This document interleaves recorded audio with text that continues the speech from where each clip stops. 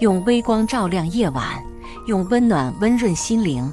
亲爱的朋友们，欢迎来到微光夜读。我妈还在国外旅游的时候，我爸直接召开新闻发布会，单方面宣布和我妈离婚，还将自己的小三以及跟我一样大的私生子介绍给了全世界。一时间，我从人人爱戴的小公主，变成了私生子欺负的对象。别忘了是谁给了你这一切，我亲爱的爸爸，你做出的这个错误的决定，一定会让你一无所有。本频道将为您讲述各种各样的人生故事，也许有些故事会让您热泪盈眶，有些则会让您感叹人生百态。记得点击订阅并开启小铃铛。刚下课，我就听到了身边同学低声的议论，怪不得他不姓宋，是因为不受宠才跟他妈姓的吧？平时挺清高，现在他爸不管他了，看他还有脸在这读书。我循声看去，几个同学顿时噤声，我却很疑惑。我们所在的是贵族学校，我爸是这里的校董，除此之外，他还是上市集团凌云资本的董事长，所以平时不管是老师还是同样是权贵世家的同学，都是把我捧到了天上。但是我并不喜欢这种众星捧月的感觉，因为我妈曾告诉我，这会让人迷失本性。所以对于同学和老师的吹捧，我一直都是一笑而过，从不回应，也从不和这样的同学亲近，这就成了他们眼中的清高。我不姓宋，是因为我爸算是倒插门进我家，我父母结婚前就商量好了，孩子跟我姥爷姓，我也是我姥爷公司的下一任继承人。但是他们的话却让我十分疑惑，什么叫我爸不管我了？发小张思思听了这些，却像一个被点着的火药桶，一边示意我看手机新闻，一边骂道：平时你们想当狗的时候可不是这么叫的，这会是在哪吃了屎了？这么有劲喷粪。我打开手机新闻，只见新闻头条上赫然躺着几个大字：凌云资本董事长宋浩宣布与妻子离婚，继承人另有其人。点进这条新闻，弹出的是一个视频。视频中，我的好父亲一手拉着一个眸若桃花、举止温婉可人的女人，另一只手拉着一个与我年纪相仿的男孩，并向媒体大方介绍，这才是他的妻子和继承人宋明然。我的眸色沉了又沉。半个月前，在我爸的安排下，我妈被送出国度假，可能在那个时候，我爸就已经计划好了这出调虎离山之计。在我妈出国后的第二天，我妈的父亲，也就是真正凌云资本的创建者，我的姥爷，就住进了 ICU。 原本我以为这些都是巧合，是意外，可是现如今看到宋浩的一系列做法，我就已经明白，他早就已经不是当初那个和蔼的父亲了。他不再会把我高高的举起，又温柔地抱在怀里，他的心早就属于另一个女人，和他的私生子宋明然了。而至于为什么这么久我妈都不知道我姥爷重病在床，恐怕都是宋浩一手安排的。现在连我也联系不到我妈，甚至她在国外是不是真的在玩，还是早就被囚禁了，我都无从得知。一连串的想法让我头痛欲裂，弄得我几乎要失去了思考的能力。可是手机突然收到了一串陌生号码的来电，我的双手在极度愤怒下变得颤抖，几乎握不住手机。但我却依旧努力让自己的声音尽量变得平静。喂，一涵，是我，你杨爷爷，还记得我吗？对面的声音苍老，却依旧浑厚。温柔的声音让我几乎忍不住要流出眼泪。杨爷爷是我姥爷的至交好友，凌云资本也是他陪我姥爷一手创办的。后来有了我妈和我爸，我爸坐上董事长的位置，他都从来没有过一句怨言。现在联系不到妈妈，姥爷也还在重症监护室，可能我唯一能信任的人就是杨爷爷了。我记得，杨爷爷，我全力抑制着流眼泪的冲动。现在这个情况，我必须坚强。宋浩之走我妈，就是一场阴谋，他就是想借此夺走凌云资本。我现在甚至怀疑，姥爷突然重病也跟他有关。听着我这一连串的猜想，杨爷爷那边似乎松了口气，他很开心看到我这个态度，至少我是向着我妈和姥爷这边的，而没有变成我爸的附庸。结束了和杨爷爷的通话，我便请假回到了姥爷的家。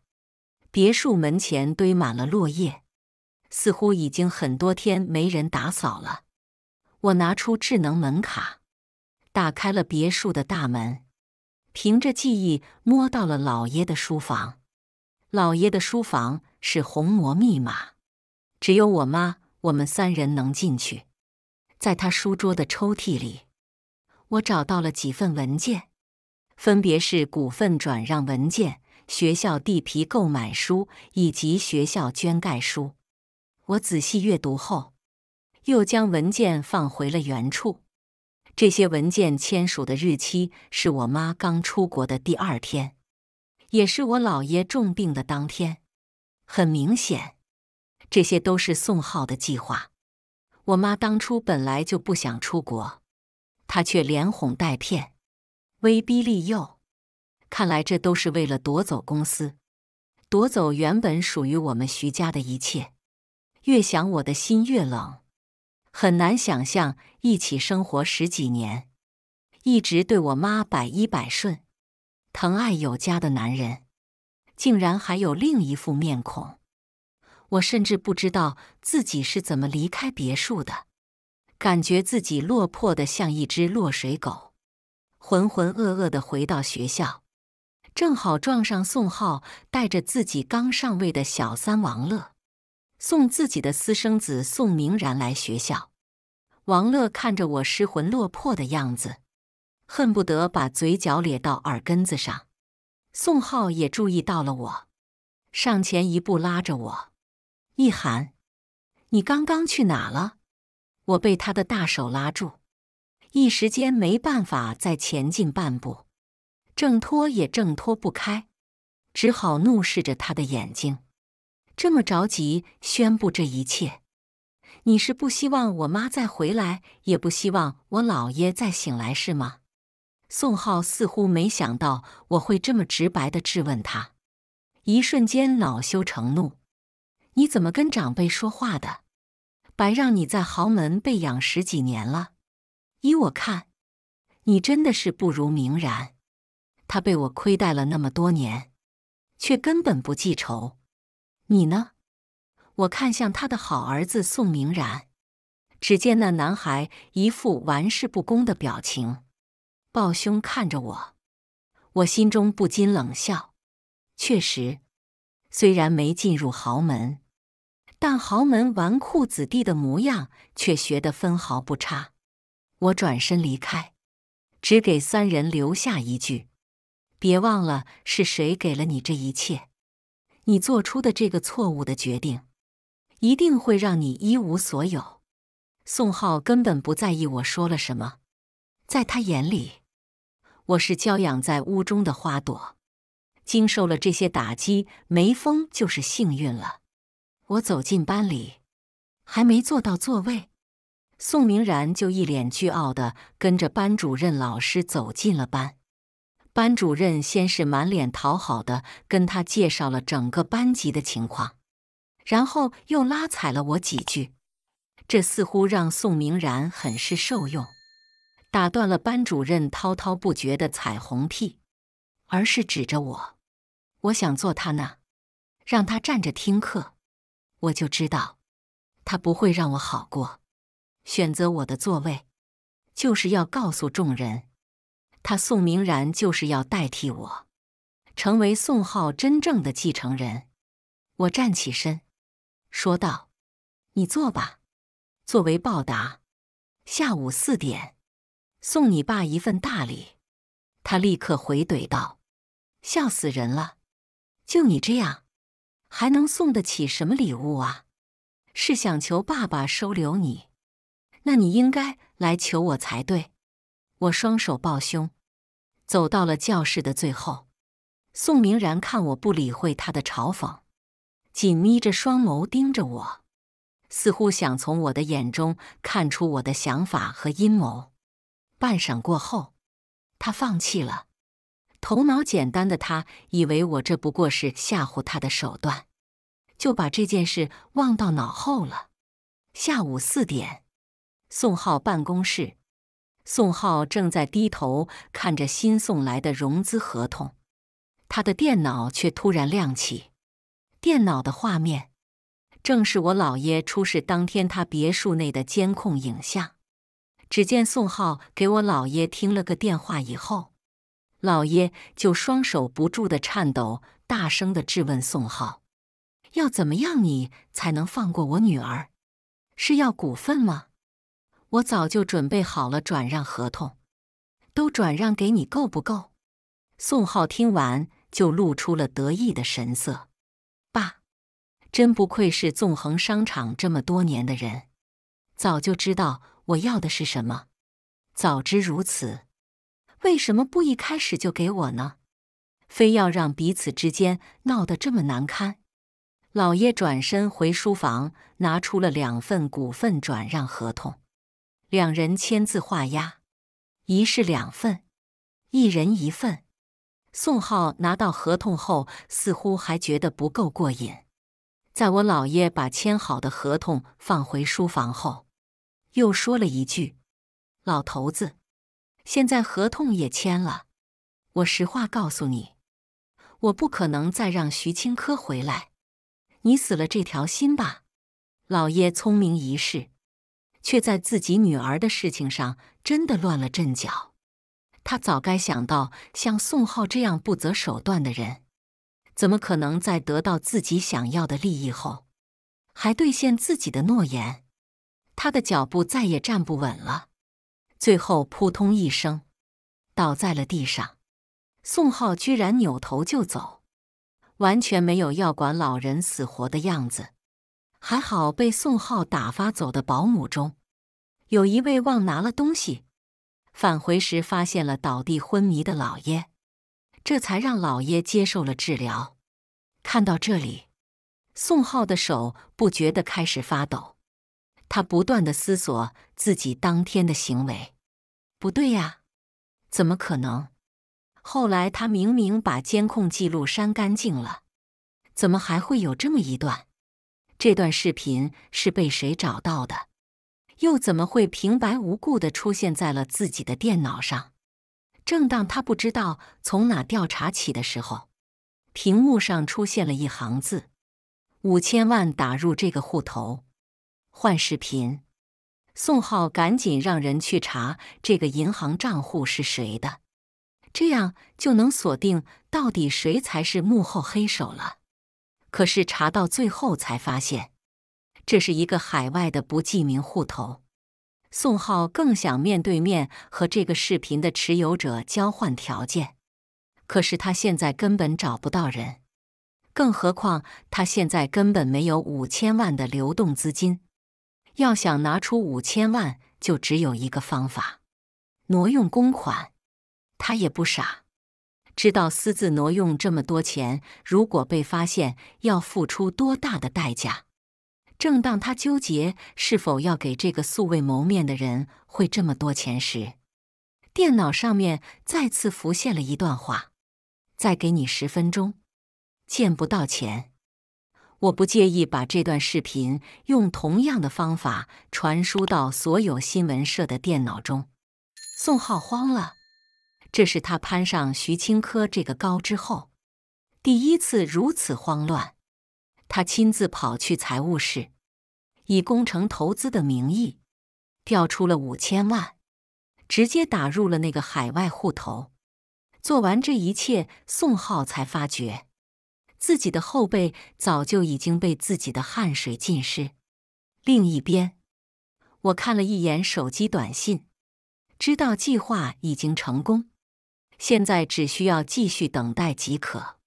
后面的几天，我依旧和往常一样上下学，只是每晚回家的方式变成了步行，家的地点变成了姥爷的别墅。宋明然仗着自己的少爷身份，很快就和学校里的纨绔子弟打成了一片。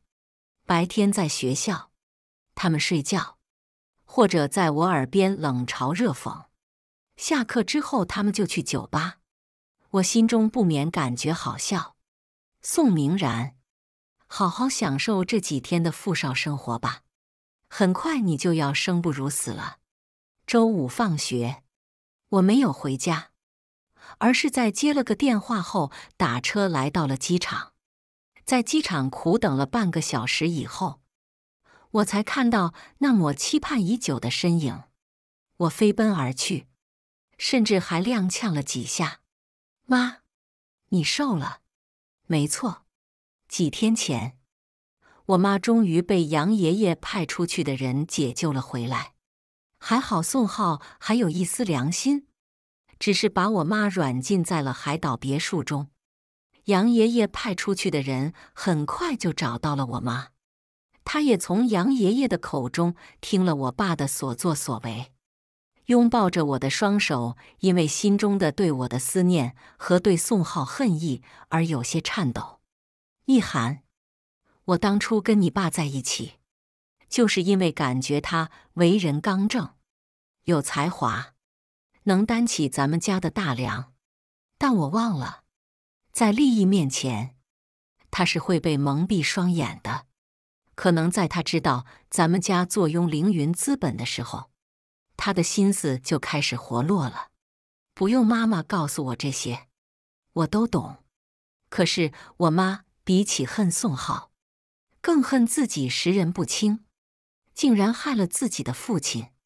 周末本该休息的时间，而且妈妈还刚坐了10几个小时的长途飞机，她却没有休息。先是去医院看了姥爷，紧接着带着我和学校地皮购买书以及学校捐盖书去了我的学校。校长接到电话后，早就已经等候在了校长室，顺便又通知了校董宋浩。我跟我妈先一步到了校长室，一进门，我妈身上原本温婉大小姐的气质全部消失，转而是一副强势的表情。她不容置疑的声音在校长耳边炸响：看看这2份文件，如果你还错认宋浩作为你的校董，我不介意换一个长脑子的校长。校长疑惑的神情，在看到学校地皮购买书以及学校捐盖书上落款签名是徐青科的时候，瞬间变成了惊讶。徐青科和宋浩2人的事，现在闹的是满城人尽皆知。他本以为这些都是属于宋浩的，没想到宋浩竟然只是个代替传话的。想到自己前几天对我的苛待和对宋明然的纵容，校长额头上不禁沁出了层层冷汗。为了表示自己立场，他赶忙开口道：徐女士，我明白了，您才是学校的校董，但是这宋明然现在算是凌天资本的少爷，我也没资格开除他。这话传入我妈的耳中，她的目光立刻如同锐利的刀子，刻在了校长的脸上。可他不敢抬头，两边都是他得罪不起的人。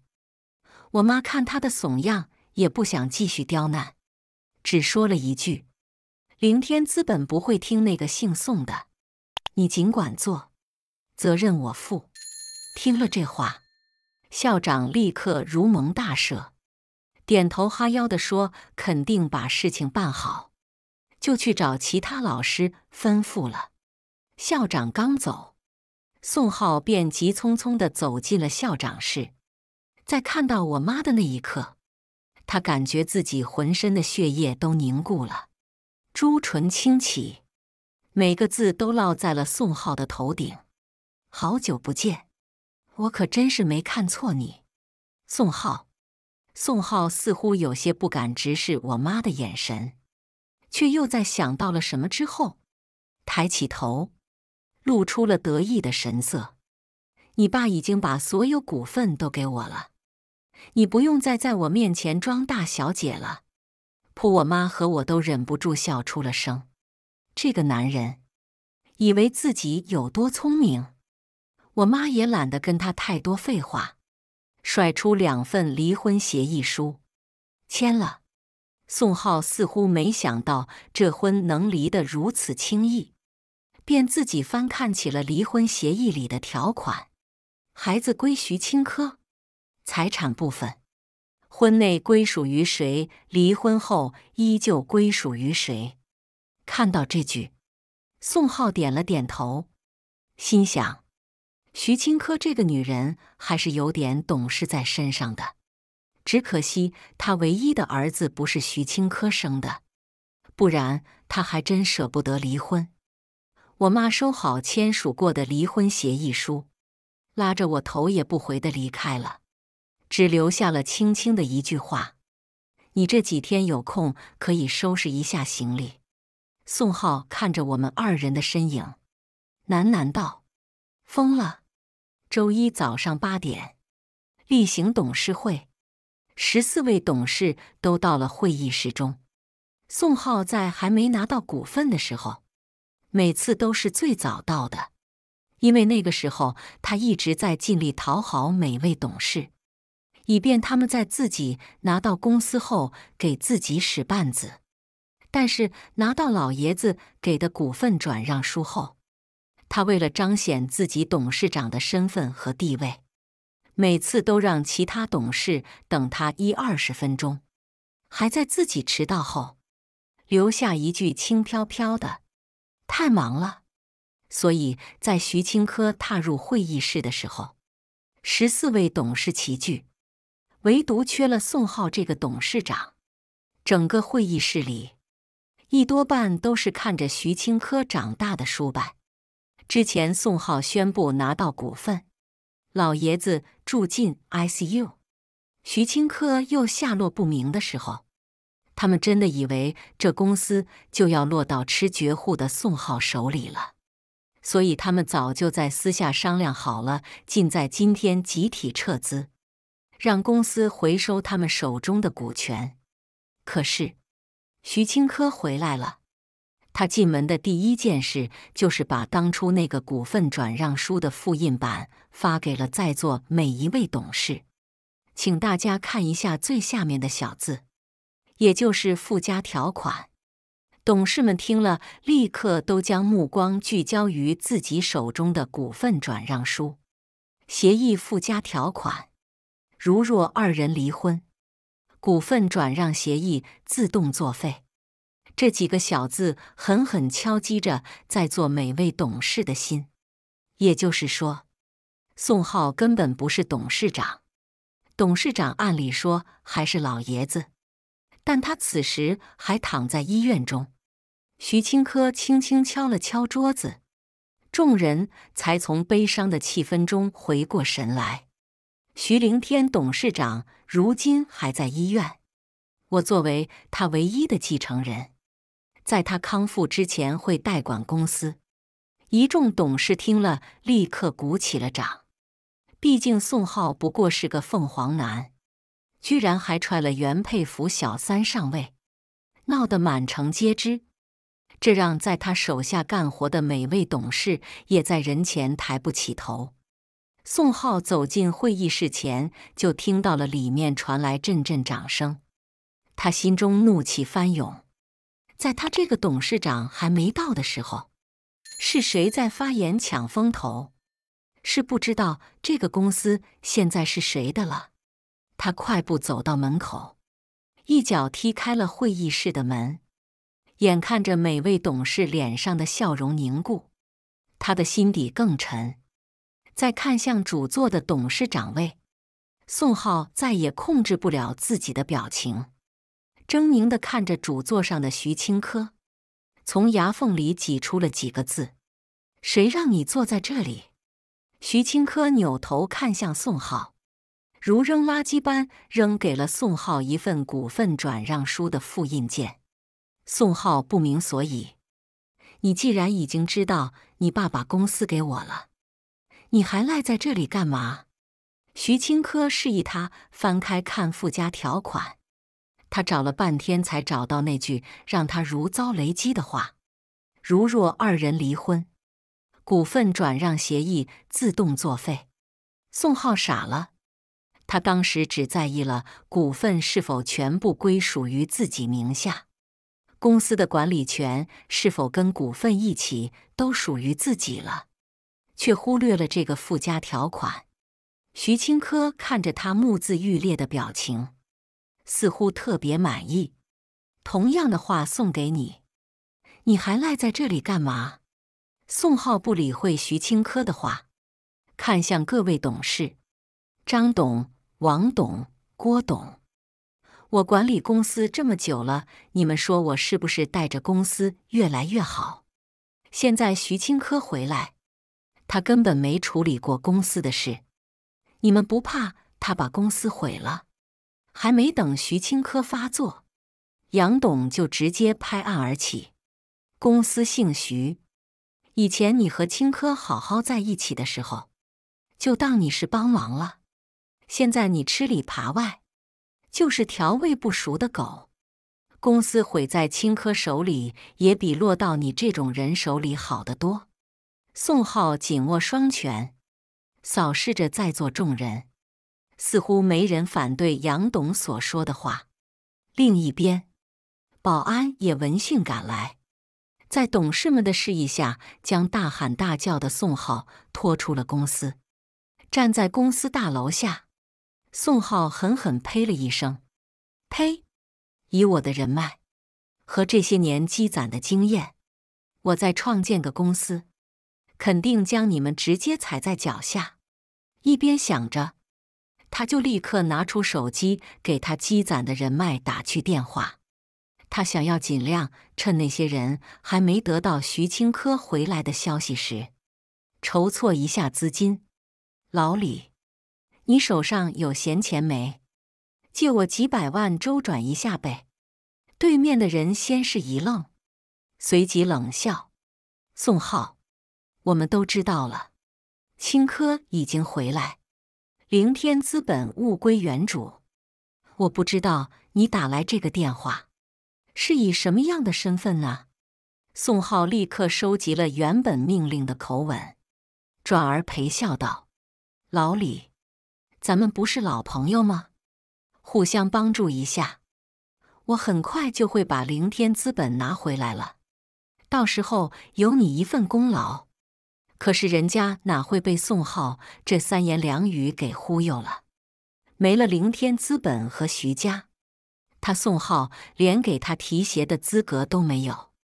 不再和宋浩多说，对面的人留下一句话便挂断了电话：“你做的最错的选择，就是没有把握好和徐青珂的家庭，公然宣布小三和私生子。没几年，脑血栓干不出你这事。”学校，宋明然依旧和往常一样，在下课后来到我身边冷嘲热讽：“落水狗，你最近还吃得起饭吗？要不要我赏你点钱？你妈下落不明，你姥爷都快没了，你还有心情来上学呀？要我说，你要不还是回来吧。来我家给我当女佣，我包你吃得上饭，哈哈哈哈！发小张思思恨不得一巴掌甩在他的脸上，但是他父母又告诫过他，一定不能和宋明然交恶，否则他们怕被宋浩记恨。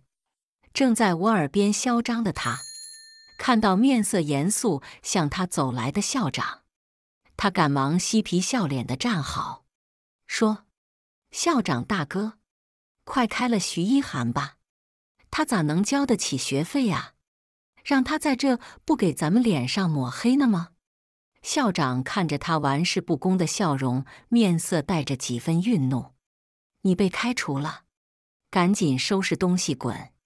滚之前给徐小姐赔礼道歉。”周围看热闹的同学都震惊了：“谁滚？给徐一涵道歉？”我却扬起了一抹好看的笑容：“宋明然，落水狗！”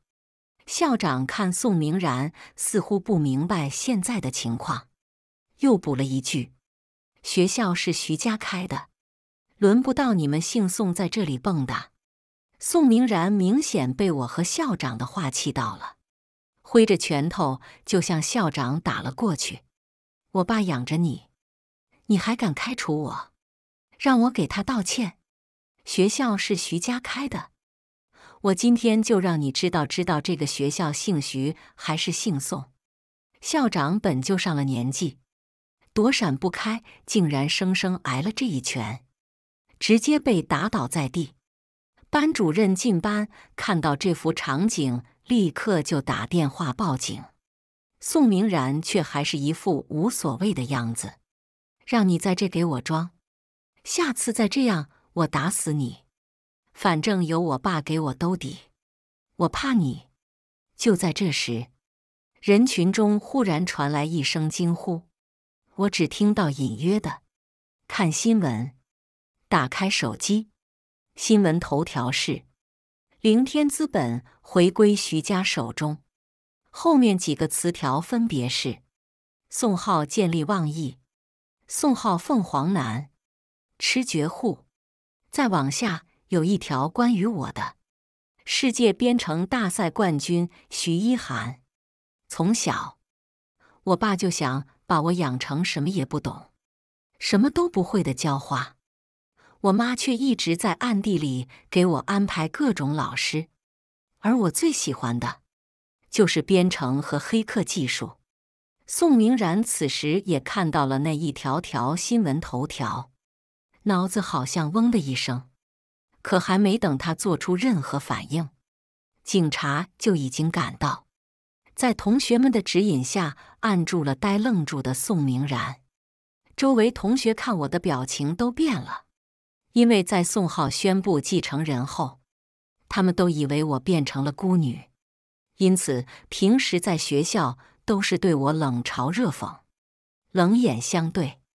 一个集团千金整理了一下情绪，赶紧来向我示好：“一涵，我们之前都是被宋明然给骗了，其实一看就知道你才是千金小姐，大家闺秀。”旁边的同学赶紧附和道：“就是啊，处变不惊。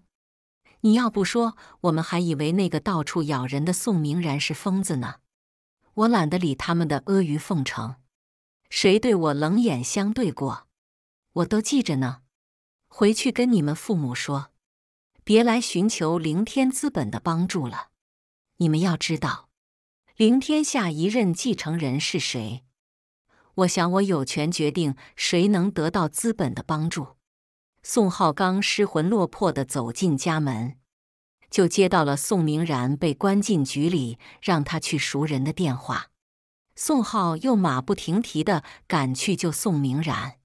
进去警局，宋明然哭天抢地的声音随之传来：“爸，救我！我不想坐牢。”听警察说，宋明然打断了校长的鼻骨，构成轻伤，他已满16，需要承担刑事责任。校长家属的意见是赔偿200万，给予谅解书。宋浩赶紧拿出手机要给校长家属转账，可是试了好几张卡都是钱不够。他又立刻拨通了银行的电话：“你们怎么回事？我这卡里明明至少有500万，为什么转不出来？”银行给出的回复是：“您的资产出现异常，现已将所有账户冻结。您可携带身份证和资产证明来银行解冻。”宋浩几乎是一瞬间就明白了，这是徐青珂的操作。他想让自己无路可走，没办法，他只能打给他的现任妻子王乐，让他立刻卖掉一些家里的古玩和奢侈品，凑够200万来救儿子。王乐听了直接吓傻了，儿子打人要坐牢，他的儿子可是他后半生安享阔太生活的保障啊！一边凑钱，他的心里也一边盘算起来。不对呀，宋浩掌管整个公司，不可能200万都要凑吧？此时，他的手机中也弹出了新闻：凌天资本回归徐家手中。王乐看着这条新闻，眼珠子都快瞪出来了。徐青珂居然没死！王乐的头脑并不差，他能从10几年前就跟着宋浩一起布局，已经说明了他的心机。宋浩现在看不明白，自己根本没法翻身了。王乐却看得明白，徐青珂没死，拿回了公司，等于断了宋浩所有的路。他以为自己攒下了人脉，实际上不过是别人看在徐家人的面子上给他的施舍。现在他和徐家彻底撕破脸了，他还能有什么人脉？王乐立刻收拾了值钱的东西和名牌首饰，扔掉电话卡，离开了这个住了没多久的别墅。宋浩这边可就没那么好过了，不断在给以前的老朋友，也就是他所谓的人脉打电话。可是别人一听是他，就直接什么都不说就挂断了电话，甚至有的人根本不接电话，直接把他拉黑了。宋浩此时犹如热锅上的蚂蚁，等不及王乐，他准备亲自回家看看钱凑得怎么样了。可是回到家，却根本没见王乐的人影。他拨通王乐的电话，对面提示已关机。没别的办法，他只好自己联系人，把自己的车卖了，家里的古董摆件卖了，最后凑了500万，当作赔偿金和他东山再起的启动资金。宋明然被接回家后，还是无法改变自己的大少爷作风，给几个狐朋狗友打电话，说要请他们喝酒。那几个人虽然也知道宋明然家里落魄了，但是有人请客也没有不去的道理呀。几个人在酒吧消费了好几万，可最后付钱的时候，宋明然发现自己的卡一张也刷不出钱。怎么回事啊，宋少？没钱还请我们喝酒？被一番言语刺激，他本来就有点喝多了，借着酒劲就打给了宋浩。爸，怎么回事啊？我跟朋友出来消费没钱了，卡刷不出钱。可是宋浩手里哪还有钱？他深知几百万开不成资本公司，所以他直接都进行了风险投资，现在就坐等收益了。于是宋浩也哄着他说：“明然，这几天先别去那种地方了，爸爸现在在等很重要的电话，关乎到投资的成败，你不要再给我打了。”说完，他直接按断了电话，把宋明然拉黑了。几个纨绔子弟也看出来了，宋明然这是没钱了。你妈的，早知道不信你请客的鬼话了，穷鬼还出来喝什么酒，装什么大款，给哥几个丢人。几个人骂了几句还不解气，直接把宋明然按着打了一顿才算解气。晚上回到家，我看到我妈正在电脑上操纵一个项目，看起来不是什么正经投资。于是我问妈：“这什么呀？”她听了，转头对我莞尔一笑：“这是鱼钩和鱼饵。”我凑上前去，仔细看了看这个页面，看起来是一个收益巨大、回报率极高的风险投资项目，里面已经注资300万。我皱紧了眉头，这一看就是骗人的。你干嘛往里面投钱？我妈听了我的话也不气恼，反而笑得更开心了。你妈可不傻，是宋浩走投无路了，看到了这个，想赚快钱呢，结果只能是变成身无分文喽。说完，我们二人相视一笑。最近我们都住在老爷的老宅，宋浩他们一直霸占着我们的家，现在也是时候要回来了。第二天，我们直接叫上保安到了我们以前的家门口，在门外就听到了宋浩的大喊：“我有钱的时候，你他妈说就爱我的人，想一辈子陪着我，做小三也没关系。现在我没钱了，你他妈跑得比谁都快。王乐，别让我逮着你，不然我非要杀了你不可。贱人！”我用钥匙打开门，只见里面一片狼藉，桌上的水果都散落在地，地面上满是瓷器碎片。宋明然脸肿得像猪头一样，蹲在一边瑟瑟发抖。宋浩看到我和我妈，如同看见了救命稻草，踉跄着就向我妈扑来。就在他快到跟前时，我妈一个撤步，她身形不稳，扑通一声跪在了地上。将错就错，她也不站起来，就跪着抓住我妈的裤脚。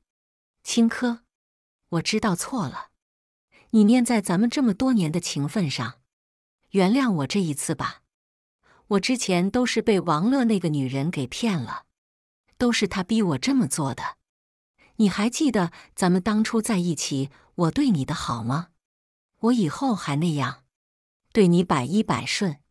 宋明然看到宋浩这副样子，含糊不清地问道：“爸，那我呢？”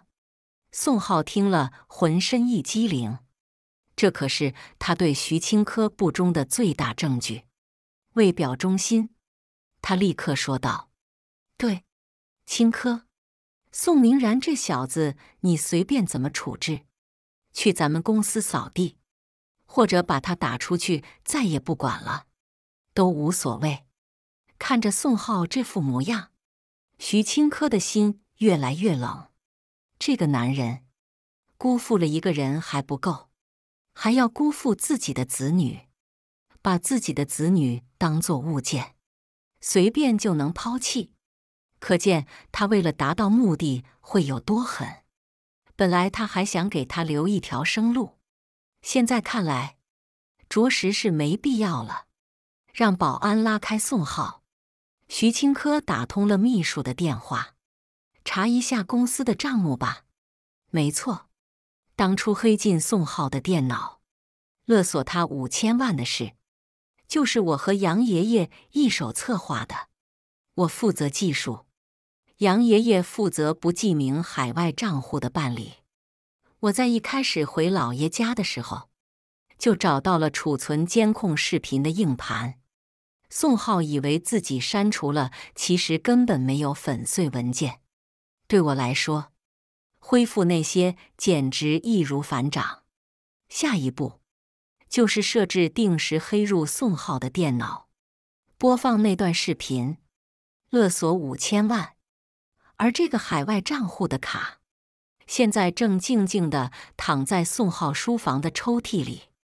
公司的账目一查就知道，宋浩借用工程投资的名义挪用了5000万的公款。被抓住的宋浩不敢说自己是被勒索了，因为如果老实交代的话，那不就牵扯出老爷子那件事了。但是警官们很快就从书房里搜出了那张存了5000万的卡。关于我姥爷的事，也不能就这么算了，我直接一起交给了检察院，作为定罪量刑的证据。又是一年秋天，我以凭借编程特长生的身份顺利进入了国内顶尖的大学。我们的生活中也不再有那几个跳梁小丑的身影，只不过偶尔会在某位老板的花边新闻中看到王乐被原配暴打，扒光衣服扔到街上。老爷也在妈妈和我每日的呼唤中逐渐苏醒。还好，一切都来得及。我们一家人的美好生活才刚刚开始。故事完。接下来是我们本期第2个故事。10几年前，带着别的女人跑路，留下一张字条说要追求自由的我爸突然回了家。他带着那个女人和1双儿女，好不得意。认亲宴上，我爸看着意态演好的拉着小提琴的我妹，笑着对我说：“然之，你虽然文化成绩不错，但艺术方面恐怕还是要甘拜下风喽。”满场人像看笑话一样看着我的父亲，只有他不知道，我是国际知名提琴演奏家福提的关门弟子。然之，你虽然文化成绩不错，但艺术方面恐怕还是要甘拜下风喽。这话一出，原本还在谈笑的众人都愣了几秒，气氛凝滞了一瞬。我爸虽不知为何，但还是笑着问：“我说错话了吗？”我和堂姐从小一起长大，感情十分要好。她早就看不惯我爸围着我的一亩弟妹，转而忽略我的德行。瞥了一眼我那存心献媚的便宜妹妹，说道：“陈然心，你听过福提这个人吗？”陈然心没想到看起来高冷贵气的堂姐会主动和他说话，受宠若惊地把琴放下，努力压抑着激动，说道：“福提大师是非常有名的小提琴演奏家。”堂姐摆摆手，示意陈然心噤声，不咸不淡地放下手里的茶盅。二叔在外头待了许多年，应该还不知道，然之是福提先生的关门弟子，每一年暑假都会专门飞去欧洲。这话一出，几个小辈再也忍不住笑出了声。陈然心立马变红了眼眶，委屈地看向我爸：“都是我不如姐姐。”我爸一见陈然心委屈的模样，心疼得不行，只是碍于人多，不敢把她抱在怀里哄。他虽对堂姐的直白心有不悦，但却不能以二叔的身份去训斥堂姐，这太掉价。于是他转而对我妈说：“然之，这孩子能获得提琴演奏家的赏识是好事，你怎么不和我说？”我妈和我爸是商业联姻，最瞧不上我爸这窝里横的样子，只淡淡睨了他一眼，道：“你回来这半个月，不是求着爸要钱，就是围着你那小三和1双儿女转。然之的事，你问过吗？”我爸一直说不过我妈，刚要沉下脸来发作，就听见陈然心说道：“阿姨，我爸爸妈妈是真心相爱的，他才不是什么小三。”我妈看了我一眼，我知道他是懒得和陈然心计较，免得失了身份。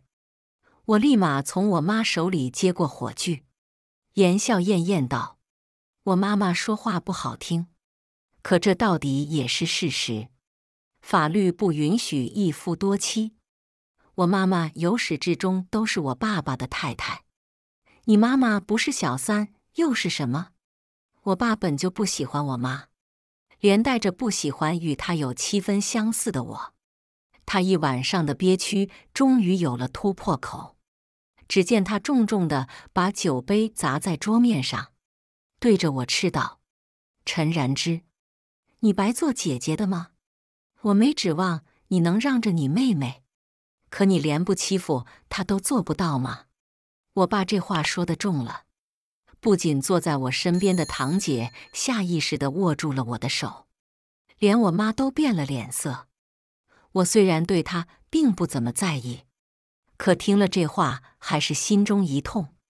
我刚要反驳，就听见我妈的声音传来，她的声音清脆中又带着几分懒散，像是华妃的音色。好了，然之，你爸爸这么多年都不在，今天训你一句你就听着，总好过有一个活死人一般什么都不管的爹。堂姐扑哧一笑，我心里那点失落和委屈也烟消云散。陈然心仿佛想说什么，但看了一眼我妈，终究还是忍住了。哦，我爸的脸色更黑了。幸好大伯母出来打圆场，他扯了一把坐在我身旁的堂姐，两个女儿都优秀，这是好事。说起来也是缘分，从来没见过面的姐妹俩竟然都喜欢拉小提琴，莫非咱们家的人还有些艺术细胞不成？陈然心看了眼长袖善舞、雍容平和的大伯母，小心翼翼地说道：“虽然我不如姐姐，不过我会好好努力的。”我爸的神色带着赞许，而陈然心又扯了扯我爸的袖口，继续说道：“爸爸，往后如果能和姐姐一起上课，一起练习的话，我应该也可以和姐姐一样厉害的吧？”别人听了这话倒没什么反应，倒是堂姐呀，了一声，接着说道：“二叔不就是回来探个亲吗？莫非你往后要住在这不成？”陈然心怯生生地看着我爸，我爸面对着满桌人疑惑的目光，努力使自己的语调变得平静。走了那么多年，回来才知道，妈已经没了，我心里实在难受，所以往后我们家就不走了，好好孝顺孝顺爸。我看了眼我妈，这不是骑在我们母女俩头上拉屎吗？哦，爸爸，你能回来住真是太好了。不过我还是想问一下，你的小三阿布，你在和我妈的婚姻存续期间，另外找的一个和你生儿育女的阿姨，应该怎么处理？是登堂入室和你们一起住进老宅，还是用你和我妈妈的夫妻共同财产去另外给她找一个房子？我爸积攒一晚上的怒火在此刻彻底爆发，他狠狠地一拍桌子，指着我的鼻子骂：“陈然之，张口小三，闭口小三，这就是你的教养吗？我真为有你这样一个恶毒、自私、刻薄的女儿感到丢脸。”我妈最不能容忍的就是别人说我一句不好，所以她立马也站了起来，对着我爸说：“你做得出和小三私奔的下三滥的破事，难道还不让你的女儿说一嘴吗？我倒是也很好奇，你想怎么处理秦素素？还是你也想享受享受所谓的齐人之福？你配吗？”我爸的德行真是一点也没变，君子动口不动手，在他那只是一句废话，因为他自知理亏，说不过我妈，于是就抬手想打人。千钧一发之际，爷爷老迈的声音在门口响起：“住手！”爷爷穿着红色唐装，虽然满头白发，但精神矍铄，说话的声音也中气十足。“陈康，你真是长本事了，连老婆都打。”我爸看见爷爷，习惯性地瑟缩了一下，随即想起这是在人前，爷爷会给他留面子，于是挺直腰板，说道：“是梁君若自己说话难听，言语上对我和素素都有冒犯。爷爷早就知道我爸是个什么德行，但他还是惊讶于为何一别10多年，我爸一点长进都没有，只有脸皮增长的速度1日千里。我懒得和你这畜生废话，只一句话，让秦素素来老宅，你想都别想。”我爸也知道爷爷奶奶对于这个拐走自己儿子的秦素素深恶痛绝，他虽然心有不甘，但面对着爷爷，还是低声答应着。素素也就算了，可孩子，爸，你不能不认然心和然萧啊。陈然心是个极有眼色的，闻言立时就抱住了爷爷的胳膊，撒着娇。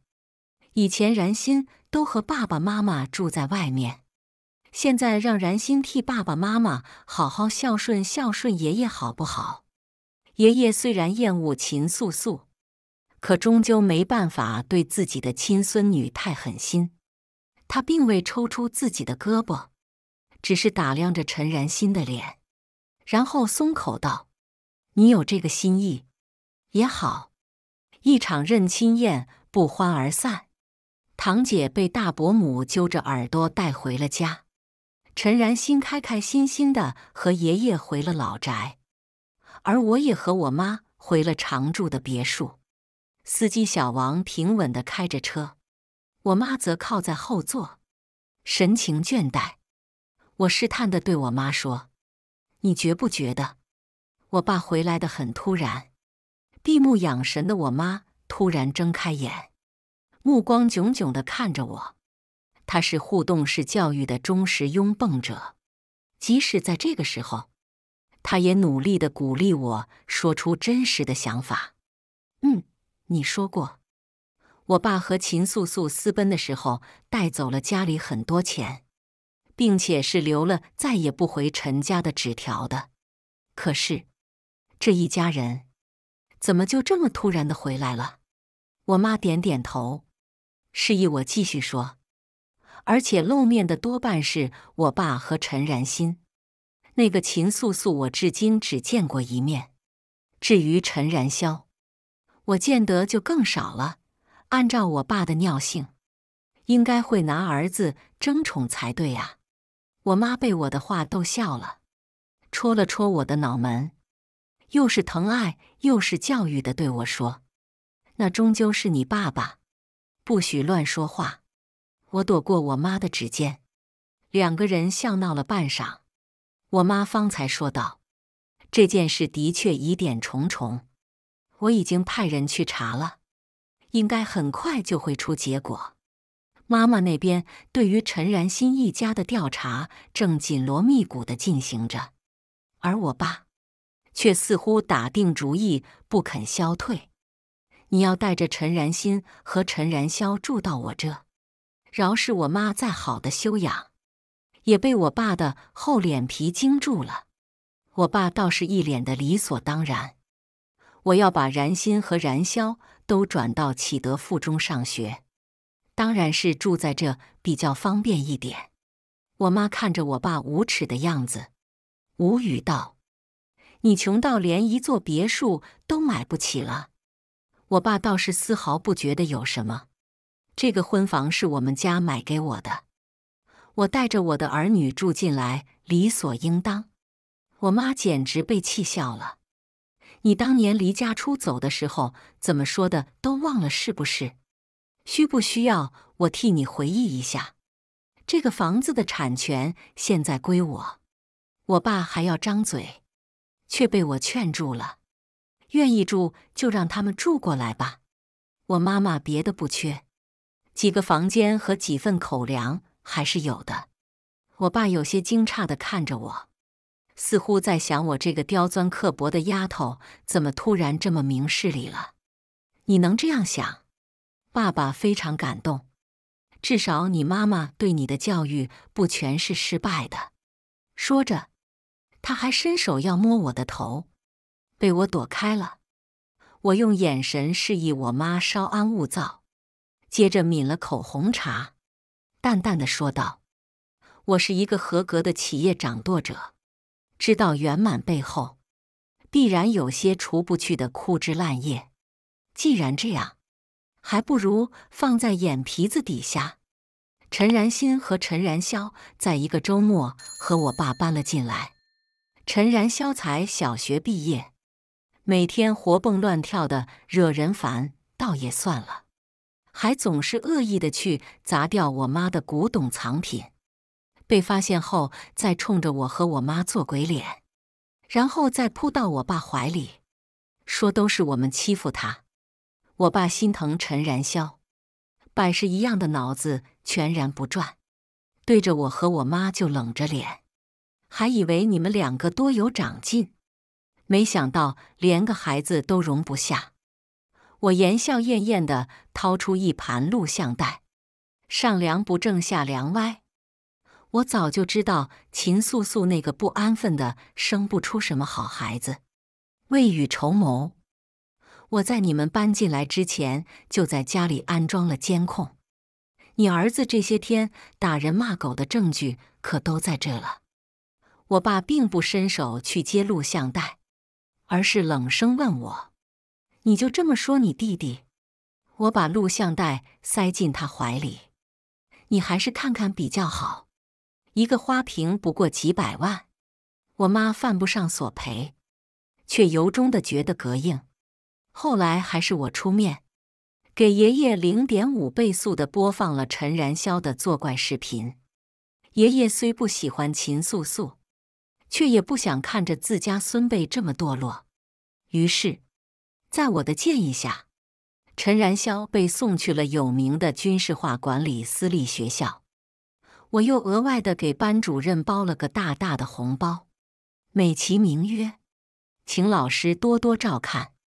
我爸虽然对此事暴跳如雷，但陈然霄毕竟是以爷爷的名义送走的，加上陈然霄确实被惯得不成样子，我爸也就半推半就的算了。真正要命的却是陈然新。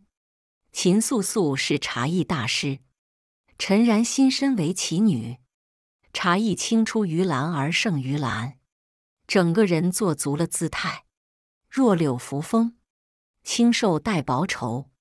虽然我爸也卷走不少家底，但这些年挥霍下来，生活条件大不如前，以至于陈然新的吃穿用度自然都不如我。我妈喜欢包包，连带着我也有些收集癖。一个系列的包包买全每一个颜色是常有的事。那天下午，我出去找堂姐玩，谁知到了家就看见陈然新坐在沙发上哭。爸爸见我回家，没好气地喊我过来：“你妹妹现在每天和你见一样的人，交一样的朋友，怎么连个像样的包都没有？”我几乎气笑了。她没有像样的包，关我什么事？我爸一听又想骂我，陈然新连忙拽住了他的袖口，小声说：“爸爸，不要因为我和姐姐吵架。”我爸感动地看着陈然新，接着又剜了我一眼：“你当姐姐的，一点都不知道照顾妹妹吗？我给你3天时间，你衣帽间里的所有东西都送一份一模一样的给你妹妹。你妹妹也代表着咱家的形象，总不好你每天打扮的花枝招展。你妹妹朴朴素素的吧？我花枝招展？”我爸只是压根没注意我在淘宝买过50块钱3条的棉布5分裤好不好？陈然新朴朴素素，她一条裙子动辄上千块。我爸对朴素的定义这么高吗？我站起身，居高临下的看着那对父女。我买衣服、买珠宝、买包包的钱，都是我妈妈挣来的，我不可能去拿她的辛苦钱贴小三。我爸一敲沙发扶手：“你这么和你爸爸说话，真是好没教养。”良君若他。我冷笑着打断我爸的话语，不带任何感情地说：就算你们拿陈家的钱，也配不出我的同等规格。很多礼服我都是全球首穿，设计师只认我和我妈的高级会员，可不是什么阿猫阿狗都能得到满柜的限量版。堂姐吐出最后一口瓜子皮：你真这么说的？不愧是我妹，对得真爽。我长叹一口气，真是没见过这么不要脸的。堂姐拍拍手上的灰，也跟着叹了口气。谁说不是？二叔的心也太偏，太无耻了。正说着，我的手机铃声响起，是我爸。他对我向来是冷漠中带着嫌恶的语气：你回家一趟，有事跟你说。堂姐同情地看了我一眼，我则安抚地冲她笑笑：知道了，马上回家。临走时，堂姐拉着我说：我敢用我的贞操保证，二叔母绝对不在家。我深感认同。我爸惹不起我妈，只能捏我这个软柿子。到了家，看见坐在沙发上的我爸和陈然心时，我差点没为堂姐的神机妙算笑出声。我连面子都懒得做，直接问：找我什么事？我爸不满地看我一眼，但还是和缓着声音道：你妹妹也练提琴，你是知道的。从前是她的硬件条件不如你，所以琴路上有所限制。现在她既然回了家，那她就理所应当地接受最好的教育。我不耐烦地打断她：你到底要说些什么？我爸故作温和地对我说：爸爸是想，你既然是菩提的弟子，那你能不能和他说一下，要他收你妹妹也做徒弟？爸爸相信，你妹妹欠缺的只是一个好老师。如果她也拜入菩提门下，那她一定不会比你差。我不可置信地看了我爸一眼，伸手去摸他的额头，这是我们父女俩这些年最亲密的举动。爸爸，你知不知道什么叫做关门弟子？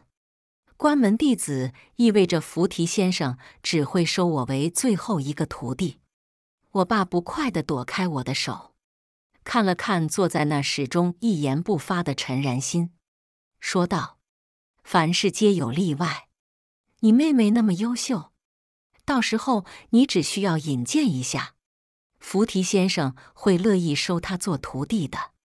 说完，我爸还斜睨了我一眼，意有所指道：你也是参加过许多国际比赛的人，应该知道胜败乃兵家常事，不至于连你妹妹都防着。我练琴多年，不知道在国际大赛上打败过多少天赋异禀的对手，又何至于担心琴技只达到高考加分水平的陈然心打败我？谁知我的不语落在我爸的眼中，又成了另一回事。而且，就算然心将来得到了大师指点，水平超过了你，也不会像你一样目中无人。这点你大可放心。我差点没憋住笑，有些无所谓地说道：好啊，过几天老师会来找我，届时我一定引荐。我爸和我妈商业联姻多年，两家的产业早已密不可分。从前我爸没回来也就算了，好歹这些公司将来都归我管。可现在我爸带了2个孩子回来，我妈知晓爷爷不会让秦素素的一双儿女两手空空，有些产业势必要落入他们的手中。所以我妈便有意将外祖家的产业与渐显颓势的我爸家的产业分开。这些天我妈忙得脚不沾地，我爸倒是整天招猫逗狗的，惹人厌烦。爷爷看不下去，把我爸外派到基层，只是他临走前，还在对我耳提面命，在学校要好好照顾你妹妹。陈然新读高一，我们同在一个高中部，见面的时候不会太少，只是不劳烦我爸，我也会好好关照陈然新。启德大学是国内排名第1的私立学校，从幼儿园到本硕博一应俱全，整体排名也始终位居前3，算得上是贵族学校中的战斗机。我爸把陈然新送来这里上学，用意不可谓不深。我在启德大学的王牌专业金融系就读，陈然新则是在高中部念高2。非常不巧的是，我们学院就挨着高中部，虽说是京城赫赫有名的贵族私立学校，但是如我一般每天换着豪车来上学的也不多见。陈然新每天跟着我上学，自然赚足了面子，每天都在同学面前吹牛，我倒无所谓这个。直到一些侮辱我妈的风言风语传进了我的耳朵。听说了吗？原来是陈然新的妈妈先和陈然新的爸爸在一块的。其实第三者是陈然之的妈妈，是陈然之的妈妈动用家族力量，逼着陈然新的爸爸娶了她。那陈然之的妈妈真的好卑劣。我听了这些，并不放在心上。我原本懒得计较陈然新借着我妈妈的财力，去炫耀她千金小姐的身份。不过秋后的蚂蚱，蹦跶不了几天。不过陈然新既然这么不老实，那干脆就别借着我妈的东风，又当又立了。我相信，以陈然新的性子，不会忍太久，而我只需要见招拆招。家里离启德不远不近，一向以坐豪车上学为卖点的陈然新突然打出租来上学。据说陈然新班里的不少同学都在笑话他，而我的手机不到中午就响了起来。电话一接通，我爸怒气冲冲的声音从电话里传来：“陈然之，你早上上学为什么不带你妹妹？为什么还在学校带头孤立她？”我好整以暇地回复他：“车是我妈买的，跟你们家没半毛钱关系。我愿意施舍就带她，不愿意的话，她就是走断了腿，又和我有什么关系？可别妹不妹妹的，你是我亲爸，照样不还是可着劲薅我的羊毛去贴补陈然新。”我爸词穷，骂人的话翻来覆去就这几样，你简直狼心狗肺，不可理喻。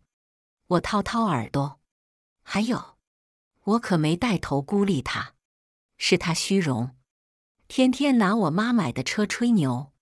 他还说什么来着？哦，说他才是陈家正统的千金。我妈不过是个人老珠黄，占着陈太太位置的老女人。陈然新果真青出于蓝而胜于蓝，吃里扒外的本事比他妈还厉害。说完，我无视我爸在电话那头的暴怒，直接挂断了电话。有鸽子朝着遥远的天际飞过，而我则回想着昨晚我妈说的话。事情已经查清楚了，产业也都分割好了。然之往后对着陈康，你无需再忍。姐姐，一场大课后，我正合要走，谁成想却在大庭广众之下，被陈然新堵在了教室门口。你找我有事？陈然新拉着我的手，渲然欲泣。不知道我们是不是有什么误会？这几天，你都不跟我一起上下学了。陈然新一旁的狗腿附和道：“然新真的很尊敬你这个姐姐，你还是大度一点吧。都是陈家的孩子，凭什么你每天都坐豪车上学？让我们燃心坐公交。狗腿的声音越来越大，不止我们这个大教室里的同学被吸引了注意力，就连隔壁教室上课的学生也围了过来。陈然之看起来真的好傲气，他妹妹就比他好多了。就是啊，陈然之看起来就蛮没教养。据说陈然之很嫉妒他妹妹呢。听着周围的指指点点，陈然心的眼中闪过一丝得意，然而口中却说：“这里面一定是有什么误会，我姐姐才不会这样。”陈然心狗腿反应很快，见此，立马说：“然心，你就是太善良了。同样都是陈家的小姐，伯父的女儿，为什么你就要被某些没教养的人骑在脖子上？”我看着陈然心拼命压抑的自得和脸上假装出来的为难，淡声道：“我本来想着家丑不可外扬，所以陈然心平常蹦跶蹦跶，我也懒得和他计较。但是既然他偏偏要凑过来膈应我，和我玩姐妹情深那一套，那我今天就好好和大家介绍介绍我的妹妹。”我走上前，用食指挑起陈然心的脸：“这位，就是我那同父异母的妹妹，陈然心。在我妈坐月子的时候，她的妈妈被雇来成为临时工，然后勾引了我爸爸，不是什么相爱又被拆散的戏码。陈然心就是小三生养的孩子，一贯的吃里扒外。我现在住的房子的产权归我妈所有，家里一应吃穿住行也都由我妈在负责。虽然我妈觉得家里多了她，就像多了只猫猫狗狗，供她些吃喝就当作不施，但我觉得她总不能一边被我妈养着，一边又跑出去说些什么真爱至上，她才是爱情的结晶。我妈应该让贤的鬼话。陈然心本就被我满含侮辱的动作弄得浑身不自在，我的话一出，周围看热闹的人更是议论纷纷。什么呀？搞半天真是小三生的孩子登堂入室。妈的，我这辈子最恨小三，谁说不是？小三的女儿由原配养着就算了，偏偏陈然心还不知道感恩。见天的在学校抹黑原配，可真不要脸！这可真是龙生龙，凤生凤，老鼠的儿子会打洞。天哪，陈然心他妈可真不要脸！我刚才竟然还帮小三的女儿侮辱原配的女儿，我真该死啊！陈然心听了这些话，整个人摇摇欲坠，几乎要站不住。陈然心的狗腿还想说什么，结果见大家都义愤填膺，愤愤地张开嘴，又重新闭上。我看着大家的反应，满意的扬起嘴角，添上最后一把柴。所以麻烦大家，别总把我和陈然心当作一起的，和他混在一起，我会觉得丢脸。这话一出，陈然心狗腿的脸色青一阵白一阵，非常不好看。陈然之，你说谁？听着狗腿质问的话语，我拿起书包朝着校门口走去。谁心虚说谁，好狗不挡道，麻烦你让让。狗腿气得跺脚，指着我喊道：“陈然之，你！”我轻而易举地推开狗腿，只留下一句话：“你要小心哦。”陈然心最擅长的事就是装可怜。今天你们是好姐妹，明天你可能就要替她背黑锅。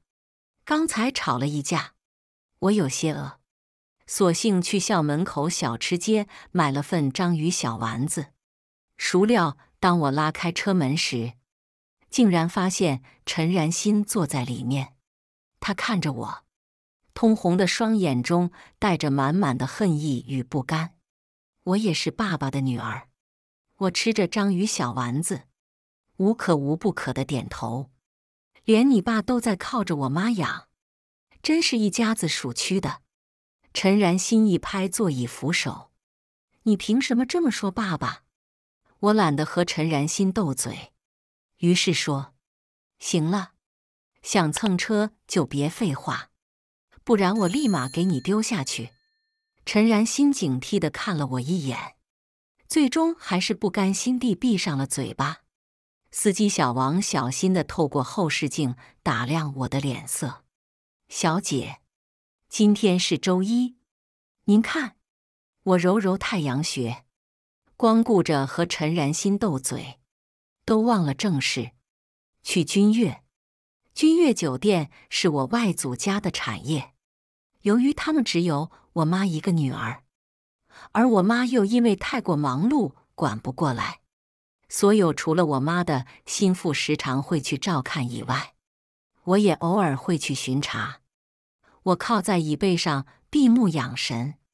过不多时，小王提醒我，小姐，君悦到了。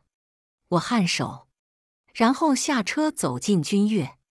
服务生和酒店经理早已站成两排在门口迎接，齐刷刷地问小姐好。我朝着酒店里面走，却发现陈然心不知何时下了车。他看着装修富丽堂皇的酒店，眼中是毫不掩饰的贪婪与向往。我翻着经理送上来的季度报告，询问过几家分店的情况后，已是斜阳西坠。我合上文件，看着眼前对我毕恭毕敬的经理，问道：他呢？经理多少知道些我们家的家务事，答道：他好像把君悦当做了陈家的产业，逛得倒十分开怀。我已经叫人跟着他了。我随口称赞：做得好。酒店经理有些迟疑：只是……我问：只是什么？酒店经理回答：只是陈然心好像把我派过去的人当做了他的下人，对着他颐指气使。我一伸懒腰，狗仗人势的东西，随他去。这段日子，我的生活平静中却又带着一丝诡异。起初我还以为是陈然心前些天来找我的事造成的影响，可直到当我这一天第13次被同学行注目礼的时候，我终于忍不住问道：你们干嘛这么看我？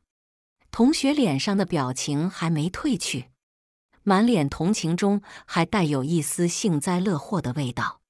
见我这样问他，他倒是一愣，在确认我真的是满脸费解后，他小心翼翼地问道：陈然心，你不知情？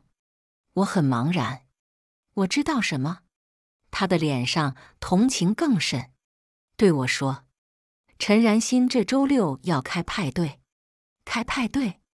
这只土鹌鹑玩得还挺花。我十分不解，他要开派对，这怎么了？然后呢？同学脸上的表情可以用精彩来形容。派对举办在君悦，君悦是本市相当有名的星级酒店，当地几乎无人不知。前些年因为名媛拼团这件事，君悦还上了次热搜。而在去年学校举行体检时，体检中心正好在君悦旁边，酒店经理直接大手一挥，给我们班同学开了几个套间，还包了午饭。所以君悦是我们家的产业这件事，在启德几乎无人不知。而陈然心要在君悦办派对这件事，在同学们看来，就是陈然心明晃晃地打了我的脸，是他被陈家正式承认的表现。我对他道了谢，然后走到楼梯间里，给酒店经理打电话。什么？我怎么不知道？电话里，酒店经理的声音高了8度。对于此事，他显然比我还震惊。我在电话那头默不作声。酒店经理意识到自己的失态，小心翼翼地问我：“那？”我回了神，对他说：“陈然心如果来找你，你就照常接待。酒店经理能做到酒店经理这个位置，人情世故上自然老练。不过须臾，他就琢磨出了味儿。收费也照常吗？”我笑了笑，随即道：“我这妹妹愿意带人过来给酒店冲业绩，实在是再好不过的一件事。我们也不好太不近人情。这样吧，抛去宴会厅，只要她消费满25万，就给她打8折。”酒店经理了然地笑笑：“那我到时候一定好好招待这位财神爷。”放学后，我意外地在家里看见了我妈。我把书包扔在一旁，凑到我妈身边：“今天怎么回来这么早？”我妈看着我，神情算不上好。最近秦素素往老宅倒是跑得很勤。我开饮料的手一顿，侧头看向我妈：“爷爷不是不许秦素素来吗？”我妈疲惫地闭眼，复又睁开，眼里是我熟悉的坚定：“你爷爷年龄大，你爸爸又跟着人私奔，你大伯又跟你爷爷隔了一层。这些年，如果不是我顾念着将来陈家的财产都留给你，处处照顾着，拿你外祖家的产业把陈家扶起来的话，陈家早就破败了。现在万事俱备，如果陈家的产业真有那对姐弟俩什么事的话，就该撤资的撤资。说起来奇怪，你爷爷也是个厉害人物，不可能料不到我的动作，怎么反倒什么反应都没有？起初的话是对我说的，语气坚定狠辣，可说到后面，我妈的声音渐渐低沉，倒像是自言自语一般。不对，里面肯定另有隐情。我妈一拍大腿，拉着我问道：“你最近去老宅的次数多吗？你爷爷有什么异样吗？他交代你做过什么没有？”事无巨细地讲给我听。我被我妈的样子吓了一跳，努力回忆着这几次我去老宅的场景。我去老宅，我上次去老宅是劝爷爷把陈然霄送去封闭学校，然后爷爷提醒我去体检来着。我妈的手指轻轻叩击着桌面。你劝爷爷送走陈然霄的时候，他什么反应？我努力回忆着那天的场景。我先是给爷爷看了监控录像，陈然霄分明龇牙咧嘴，看起来那么讨厌而没教养。可爷爷倒是淡淡的，只问我想怎么处理。我越想越心惊。那个时候只顾着送走陈然霄，许多事都被我选择性的忽略。直到今天，我方才意识到，爷爷那天实在是冷静的过分，仿佛早就看穿了我的意图。妈妈从我的表情中看出不对，我和我妈对坐良久。我妈沉声道：“这些年，你爷爷知道我会为了你好好打理陈家的产业，所以很少过问公司的事，倒是给我抛了个好大的迷雾弹。”我接过我妈的话茬：“爷爷知道，我们只会从秦素素母子几人入手，却唯独不会，或者说，想不到对他设防。一切的事情都有了解释。我妈的调查进度为何会如此缓慢？因为爷爷的势力不声不响地为妈妈的人设置了一道透明屏障。为什么爷爷应该猜得出妈妈的做法，却不发一言？因为他沉寂多年，手头虽还有人可用，但终究势力大不如前。遮掩住他目前在做的事情，已经使他精疲力尽，应接不暇。我妈的神色说不上是想笑还是凄凉。为陈家尽心尽力多年，结果被这样算计。我知道她哪怕面上冷硬，心里也一定是难过的，尽管她早已做好一切准备，在与爷爷谈判过后，轻而易举就会毁掉自己在陈家经营多年的心血。还发生了什么？一起说给我听。我把陈然心最近的动作一一说给他听。我妈只是嗤笑，对我说：“平白有个手段了得的吗？可惜却只学了个皮毛，随他去吧。”我又说：“老师过段时间要来。”我妈终于露出一点喜色，这很好。菩提先生什么时候来？我们主动请先生去住君悦。我算了算日子，笑了，这倒很巧。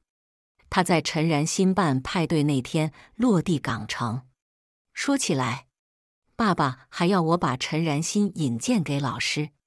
他觉得陈然新的琴拉得不如我，全是因为老师的缘故，还警告我要容忍，不要输不起。我妈气笑了，她从来就看不上我爸这个二世祖。这种情绪更是在他这次带着小三和儿女回来之后达到了巅峰。你爸看着还好，其实心里自卑的要命。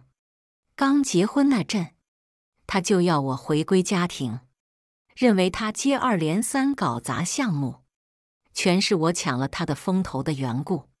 现在他也带着个女儿回来，就卯足一口气拿你俩比，想证明他养的孩子比我养的好。我一开始心里还有些难受，时间久了也就渐渐不去在乎。听着我妈话里的意思，我小心地问道：“你们要离婚吗？”我妈点点头。我的律师团队已经在清算财产了，最多3个月。陈然新办派对这一天，原本除了去接机以外，我没有什么别的安排。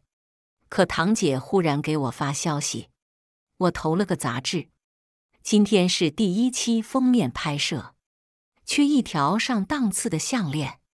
我有些纳闷，戴伯母家即是当地珠宝大亨，堂姐做什么来联系我？二叔母去年不是在苏富比拍来一条粉钻项链吗？你借我拿来拍摄好不好？那块粉钻是未经凿割就天然带着新型的上品，我妈当初花了15亿才将它拍下来，只不过我嫌土，基本不怎么戴。我和堂姐关系不错，我当即就答应下来。好，我一会叫人给你送过去。我此时已经在去机场的路上，就把这件事交代给了保姆吴妈。谁知在我刚刚接到老师，在去往君悦的路上时，接到了吴妈的电话。向来老成的吴妈在电话中声音慌乱：“小姐，那条项链找不到了。”我一惊，随即对着吴妈安抚道：“你先别急，我有办法解决。”老师看见我神色不算好，用蹩脚的中文问我：“你怎么了？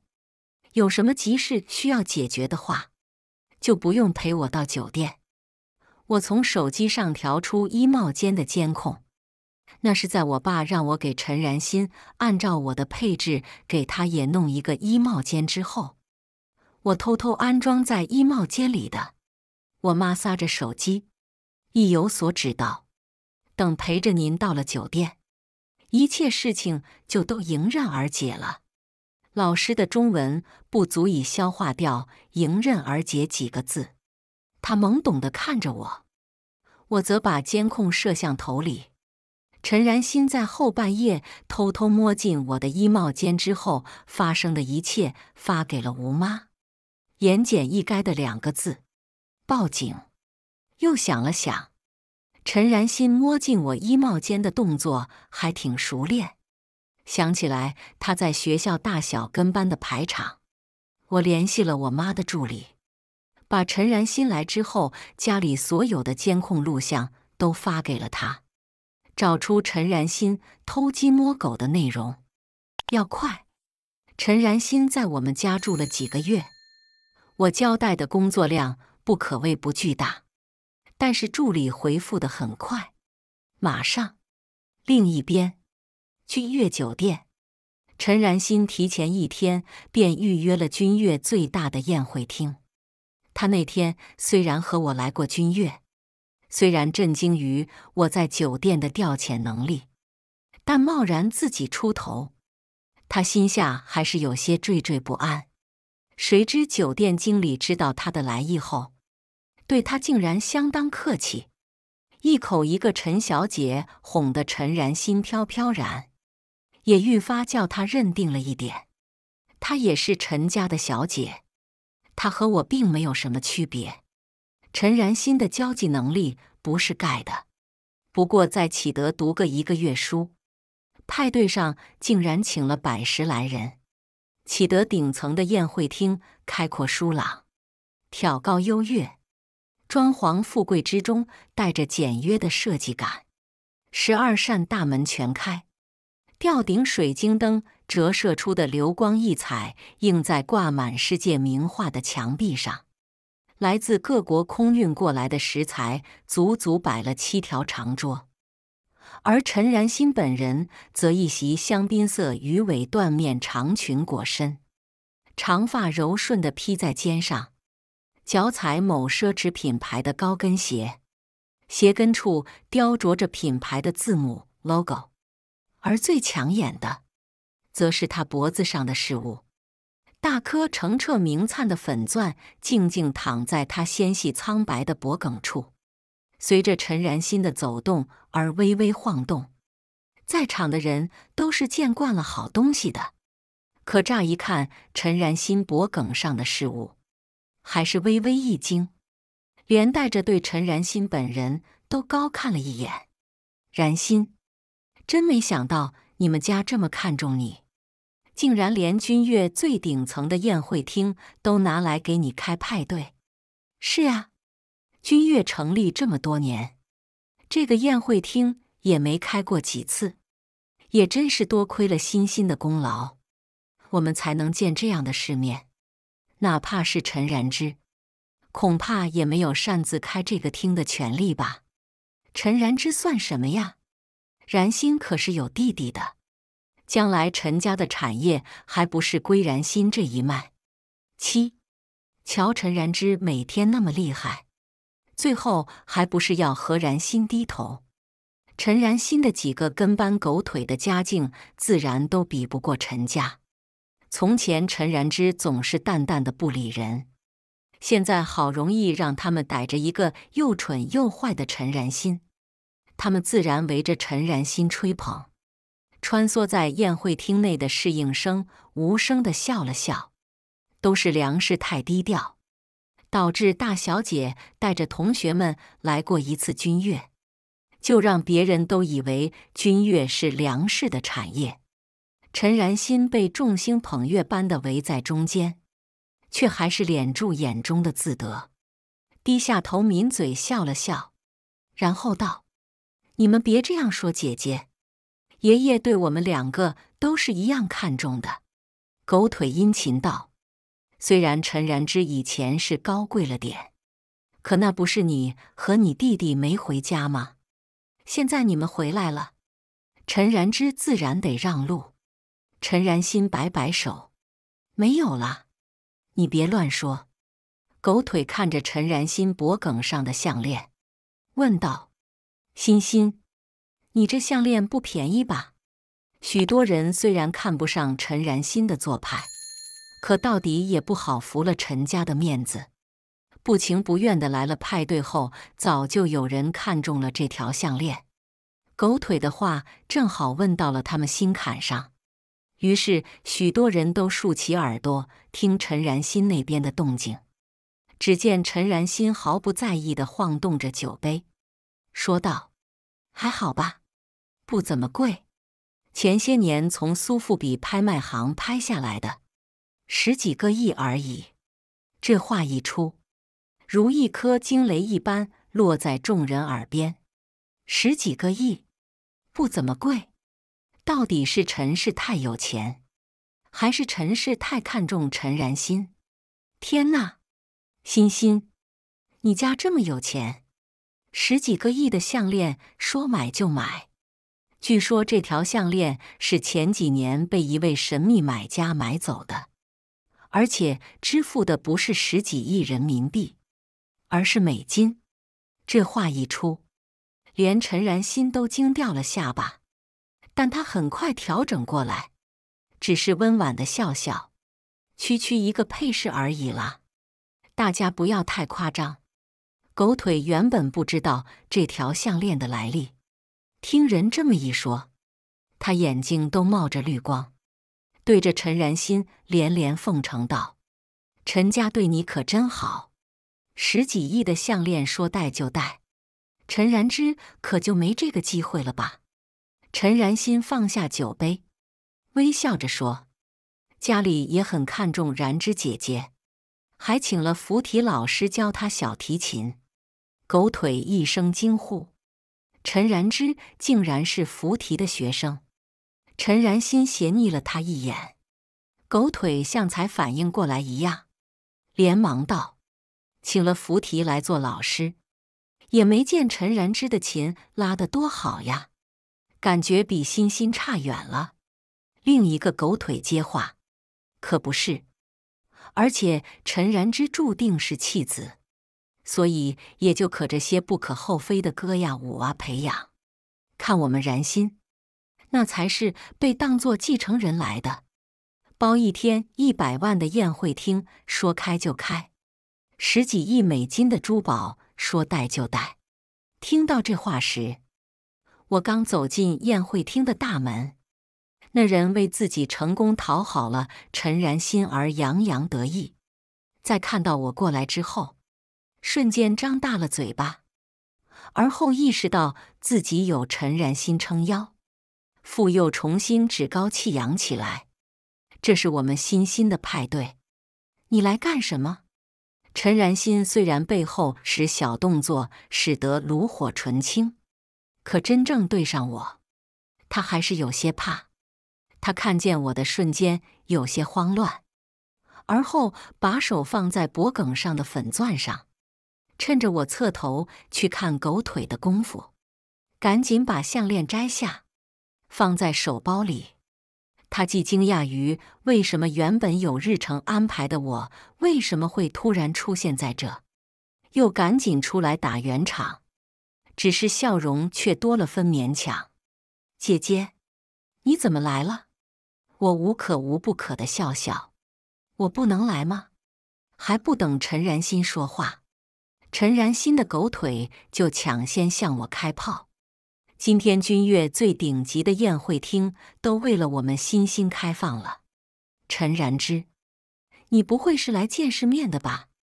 我斜睨了一眼狗腿的 Hermes 手包，不去理会他的话，只轻飘飘地说：“老师来了，我去接机。”陈然心自然知道我说的老师是谁，激动的脸都红了，手也微微的颤抖着。他时刻记住自己和母亲一脉相承的绿茶基因，闻言立马说道：“爸爸也说要请扶提先生来教我的。”我似笑非笑地看了陈然心一眼：“你以为扶提先生是谁想雇就雇得来的？这不是假话。扶提先生在拜师前有着非常严格的考核，如果通不过他的考核，就算拿泰坦尼克号装钱也没用。”狗腿立马发功：“陈然之，你就是嫉妒欣欣比你天赋好，怕欣欣也拜了扶提当老师，然后超过你吧？”见众人的目光落到我身上，我微笑着说：“既然这样，我就请来我的老师看看。”尽管坐了10几个小时的飞机，但老师来到顶层宴会厅时，心情显然不错。除了老师有时会和我炫耀他新学的中文，其余时间我们则是用法语交谈。我告诉他，请您先吃饭，之后还会有小提琴表演。菩提先生听说有表演，当即便点点头，还以为这是我专门请来的名家。见我用法语流利的侃侃而谈，陈然心的眼中闪过一丝妒忌，他的狗腿则大声说：“陈然之，你干什么呢？你是不是知道我们听不懂？”故意叽里呱啦地跟菩提说我们欣的坏话。我实在懒得理那个狗腿，瞥了他一眼，说道：“你这包我看着眼熟。”狗腿来劲了，正要说什么，就被陈然心猛地拉到身后，动作大到狗腿都吓了一跳。“然心你！”陈然心低声斥道。“你闭嘴！”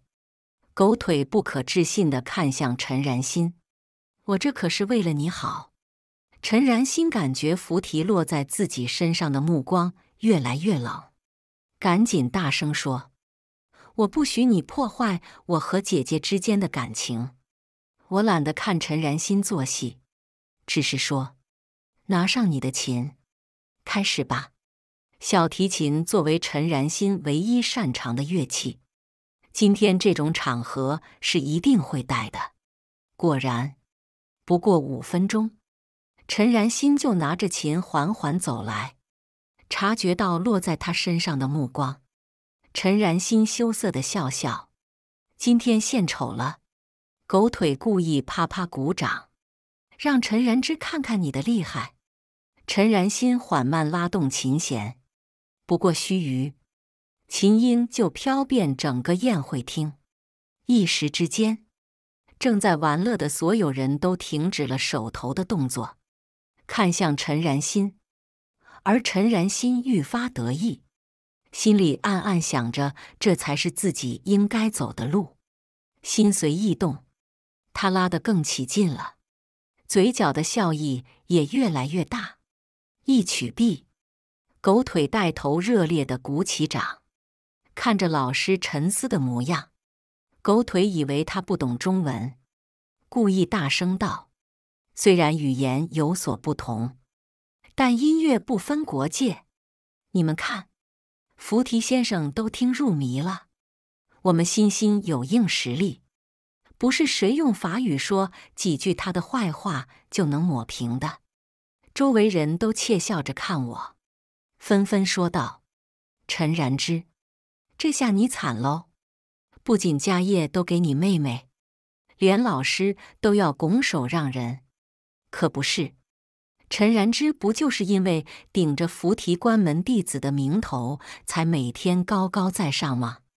现在菩提破例收了他妹妹，看他还怎么装。”我静静地等待着，果然，我听见老师用蹩脚的中文说：“陈，你们家的酒店水平变得有点低。我上次来的时候，乐手要比现在的这个水平高很多。”有人舔着陈然心，自然就有人看不惯陈然心。老师这话一出，周围立刻发出一阵爆笑声，哈哈哈哈哈！你们看陈然心的脸色，可真是笑死我了。可不是，装得像什么似的，实际上还比不过军乐的乐手。陈然心的脸色变得苍白，眼中含泪，整个人摇摇欲坠地站在那，带着哭腔问我：“是不是姐姐刚才跟菩提老师说了什么？”狗腿立马搭腔：“肯定是因为陈然之说了我们欣的坏话，才让菩提对我们欣印象不好。亲姐妹之间还这样，陈然之真是见不得别人好。”立马有人站出来反驳狗腿的话。我也听得懂法语。陈然之只是和菩提先生说，一会会有小提琴表演。他没有说陈然心的坏话，被人下了面子。狗腿一滞，而后立马说道：“谁知道你是不是为了讨好陈然之才故意瞎说？”那个人冷笑一声：“究竟是谁为了讨好别人，像条狗一样到处冲着人吠来吠去？你不是比我更加清楚吗？”陈然心泫然欲泣：“我知道你们都不喜欢我，可是你们也不能为了一点好处，就替我姐姐那么欺负我。”周围七嘴八舌地议论起来。陈然心的跟班们持续输出，而更多人则对此表示中立状态。平白被捎带着议论。老师不悦极了：“真是聒噪！”说完，他转身就离开。只是离开前，他轻轻看了我一眼。我在心里向老师道歉，而混乱中，不知道有谁喊道：“警察来了！”众人抬眼望去，只见几个人穿着警察制服走进宴会厅。为首的人站在宴会厅内四处扫视，最后目光落在了陈然心身上，而在场众人则面面相觑。这是怎么回事？警察怎么会来？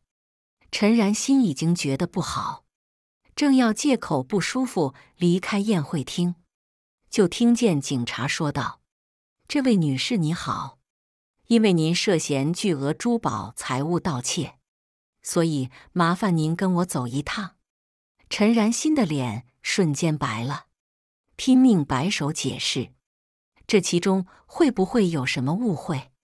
警察看了他一眼，随即说道：“我们接到了陈然之女士的报案，表示她丢失了一条价值数十亿的粉钻项链与数额不等的珠宝配饰和名牌香包。经监控调查，我们发现你就是偷盗珠宝的嫌疑人。”陈然心还想抵赖，可周围人却坐不住了，还以为他多厉害，带着一条那么贵的项链招摇撞骗，搞半天是他姐姐的，可不是吗？明明是偷来的东西，还装作一脸的云淡风轻，还难道这个很贵吗？真是笑也笑死我了。小三生的就是上不了台面。刚才我还在纳闷，怎么陈然心脖子上的项链突然不见了？我还以为是陈然心觉得太高调收起来了，结果刚才我突然想起来，好像就是在陈然之来了之后，陈然心才把项链摘下去的。得了吧，陈然心才不会嫌高调呢，就他那么嫌贫爱富，连路边的狗都得知道陈然心偷了条项链戴。陈然心慌乱地张了张嘴，想要解释，却发觉一切只是徒劳。他强笑着开口：“这是姐姐的东西吗？抱歉，我不知道，这是爸爸拿给我的，我还给你好不好？”我深深看他一眼：“真是爸爸拿给你的？”陈然心以为我在给他台阶下，连连点头：“对，就是爸爸拿给我的，我以为是他送给我的，所以我……”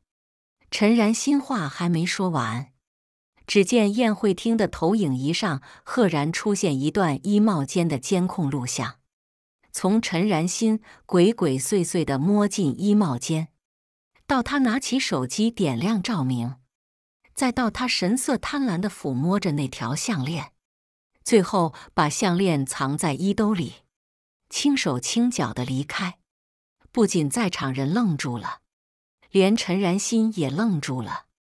他一直知道别墅里是有监控的，所以他当时特意选择在监控死角摸进衣帽间，本以为自己做的天衣无缝，却不知道我还在衣帽间里面安装了无死角的隐形监控。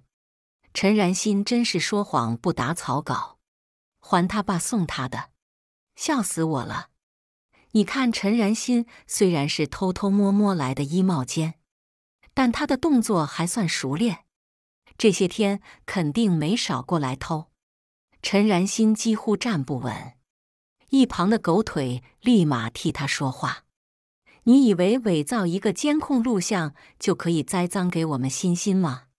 陈然之，我告诉你，你这样是要坐牢的。”我瞥了他一眼，本来不想跟他计较，谁知道他竟然送上门。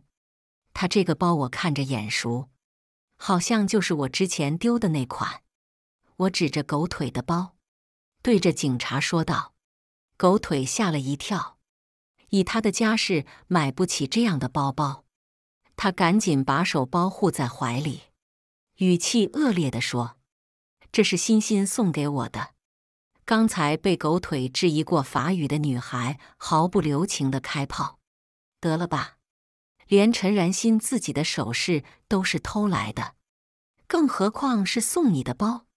狗腿则死不承认：“不，是我记错了，这个不是欣欣送我的，这个是我自己买的。全世界那么多爱马仕，你总不能看见一个长得一样的，就认为是你的吧？”我漫不经心地扫了一眼他手里的包，这是全球限量款，算上你手里的，全世界也不超过20人有。而咱们国家，除了我这一只，便只有海城的宁家小姐有了。狗腿哪里懂这个，脸色更苍白了几分，求助地看向陈然欣，却发现他偏过头，压根不去看自己。他把手里的包搂得更紧。这不是什么爱马仕，是我买的高仿，我背着玩而已。我懒得跟他争什么，只是对着警察说：“拉链和包包内衬都刻了我的英文名，叫 Bella， 麻烦你们。”警察立马从狗腿手里抢过包，发现包上不仅刻有我的英文名，还有我的专属编号。狗腿见此，愤恨地转头看向陈然欣：“是你说家里给你买的包包多的背都背不完才送我的，你撒谎！”陈然欣则满眼含泪地说：“于西，那天你来我们家的时候就说这个包包漂亮，想要我送给你，我当时没有答应，谁知道你竟然趁着我不注意，悄悄把这个包给偷走，我太对你失望了，于西，往后我们不再是朋友了。”狗腿被陈然欣突如其来的变故砸懵了，反应了一会，他才指着陈然欣说道：“陈然欣，骗人的是你，都是你！我懒得看这狗咬狗的场面。”对着陈然欣那些狗腿说：“陈然欣买不起什么东西，他送你们的礼物通通都是从我的衣帽间偷出来的。你们要是现在肯交出来，也不会有什么行政处罚。可要是被警察查出来，窝藏的罪名可就不简单了。”其他的几个狗腿早都吓傻了，听我这么说之后，赶紧把自己身上的配饰摘下来，连连对着我解释：“真是抱歉，我们不知道这都是陈然欣偷来的，请你不要跟我们计较。”我和警察对视一眼，他利落地指着陈然欣：“监控录像已经经过核实，没有造假的痕迹，把他带走，收队。”来参加派对的人早就被这接二连三的变故惊呆了，看见陈然欣被警察带走，还在挣扎着说我没有不是我的时候，大家既惊讶，又觉得好笑。谁知还不能陈然欣被警察扭送出宴会厅，就见酒店经理拦住了他们的去路。酒店经理为难地问道：“劳烦问一下，到底这是怎么回事？为什么把这位女士抓走？”陈然欣还以为遇到了救星，连连对着经理说：“他们冤枉我偷东西，快救我！”警察简明扼要地说清了事情的来龙去脉。经理点点头，然后说道：“请你们稍等，这位女士的费用花销还没结清，什么？费用花销是什么意思？陈家的产业还要收陈然新的钱吗？陈然新也愣住了。如果不是手上戴了手铐，他几乎要去挠花经理的脸。只见经理不慌不忙拿出一叠羊皮纸，上面清晰地记录着陈然新今天的花销。他照着念了一通，最后说道：“您今日总计消费350万元，但看在您与小姐尴尬的姐妹关系的份上，给你打个折，只收您333万元。请问您是现金还是信用卡？自家人还需要花钱吗？”哈哈哈哈哈！尴尬的姐妹关系可还行？这经理私底下一定嘴很贱。333万，好多3。经理是不是在暗示什么？现金还是信用卡？可还行？330万现金都能砸死330个陈然新。陈然新听着周围传来的嗤笑，眼睛都红了。为什么要收我的钱？我也是陈家的小姐，你不怕我爸爸开除你吗？酒店经理不可置信地睁大眼睛，接着毕恭毕敬道：“我们君悦酒店隶属于梁氏集团，是陈然之小姐的母亲梁女士旗下的产业，目前由陈然之小姐代为掌管，与您八竿子打不着啊。”同学，天哪！以前只知道君悦是陈然之家里的企业，却不知道君悦姓梁不姓陈。同学 B， 这次陈然新的脸可真是丢大发了。同学 C， 吹牛说全市最好的酒店是他家的，结果搞了半天是他妈的带婆的企业，对自己脖子上几十亿的项链不以为意，结果那是偷了带婆的女儿的东西。同学 D， 人家还真不怕你爸开除他，因为你爸压根管不了他。同学 E， 今天真的好好笑，真的有种不顾陈然新死活的美感。陈然新恨得咬牙切齿，恶毒的目光看向我，又看向经理。你们故意的？经理张大嘴，这怎么会？您别乱说，丢脸丢到完全没办法收拾的地方，陈然新装都懒得装。那你那天干嘛跟我这么客气？经理很诚实道：“顾客至上是我们酒店所有服务人员都要履行的义务，尽管您这位顾客的态度高高在上。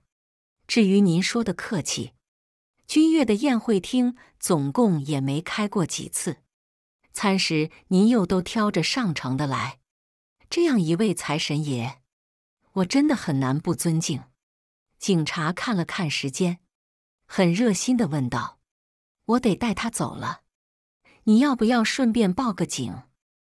我可以把这事给你顺便办了。”经理看向我，我冲着他摆摆手：“这件事我们家私下解决，放心，有我看着。”陈然新跑不了。见陈然新和拒不承认的狗腿被警察带走，我也抬腿准备离开，却听见有人问我：“那从陈然新那追回来的赃物，你怎么处理？”我思考了一下，回答他：“我看着膈应，打算把他们都卖掉，钱全捐到山区里。”周围人都倒吸一口凉气，小1000万的东西，竟然说捐就捐。那粉钻项链呢？粉钻项链，我想起今天的事据是由粉钻项链引起，更是皱起了眉头。我堂姐投了个杂志，要借这条项链拍第1期封面。我也是因为突然找不到它，才选择报警。它戴在陈然新的脖子上，我总说觉得膈应，索性把它送给我堂姐。在我堂姐拍过封面之后，怎么处理都随她。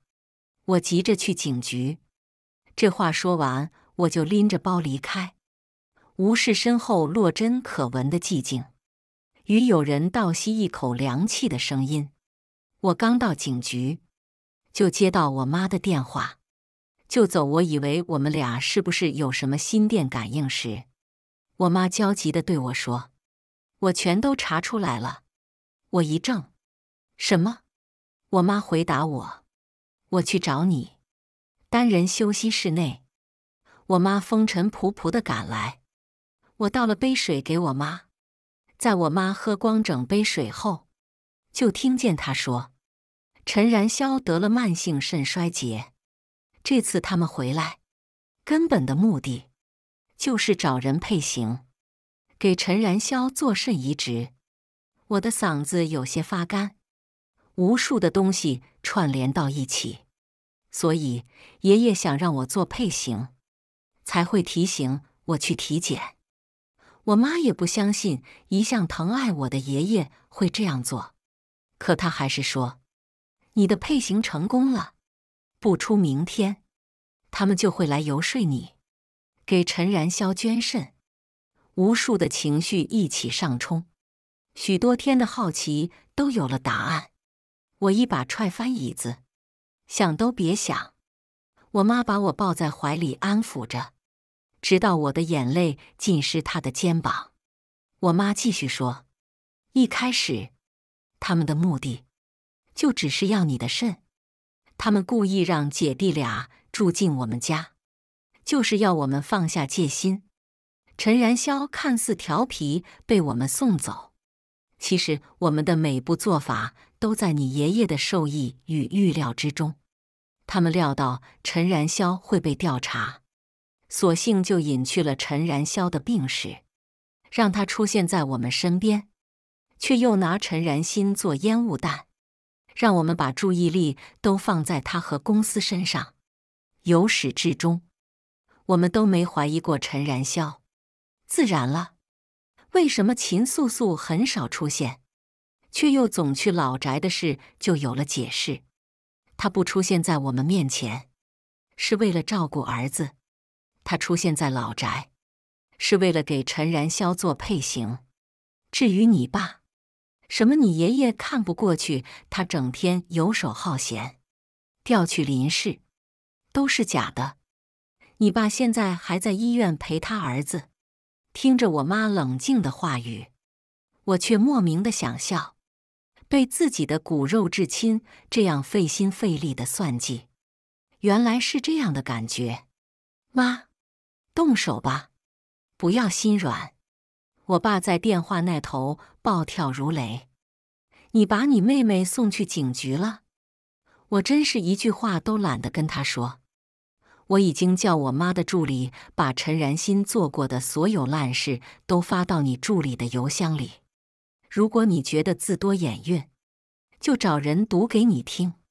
见人生的贱种，真是上不得台面。我爸立马跟我翻脸：“什么事不能好好说，非要小肚鸡肠的跟你妹妹计较什么？快点出具和解书，否则我饶不了你。”我把电话放到一边，估摸着我爸骂完，我淡定地回击：“见人生贱种。”我骂的可不只是秦素素。我爸气炸了，对着电话不管不顾地骂道：“你才是贱种，你妈是大贱种，生了你这个小的，整天待在家里不知感恩不知廉耻，我怎么就生了你这么个货色？我告诉你，马上对你妹妹撤诉，否则我明天就登报与你断绝父女关系。”我正要说一句求之不得，却听见电话那头爷爷沙哑的声音传来：“陈康，你别骂然之，换做以前，我也许还会把这当作爷爷对我的疼爱，可今时今日，我却只是想笑。爷爷才是最大的刽子手，趁着我不设防，捅了我最深的一刀。然之，麻烦你来一趟医院。”我妈不让我去那找晦气，但我还是去了，带着20个保镖，到了那我才知道，原来陈然霄的病情已经开始恶化，如果没有合适肾源，那么他随时都会死去。我爸胡子拉碴，双眼赤红，秦素素还想走老路子，面色凄然地跪到我面前。然之，算阿姨求求你，救救你弟弟，救救他。我弯下腰，用尖细的指甲挑起秦素素的脸。我看过你的旧照片，这么多年了，你倒没什么变化，想必做了不少医美吧？秦素素没想到我会这么说，一时抚着自己的脸，愣住了。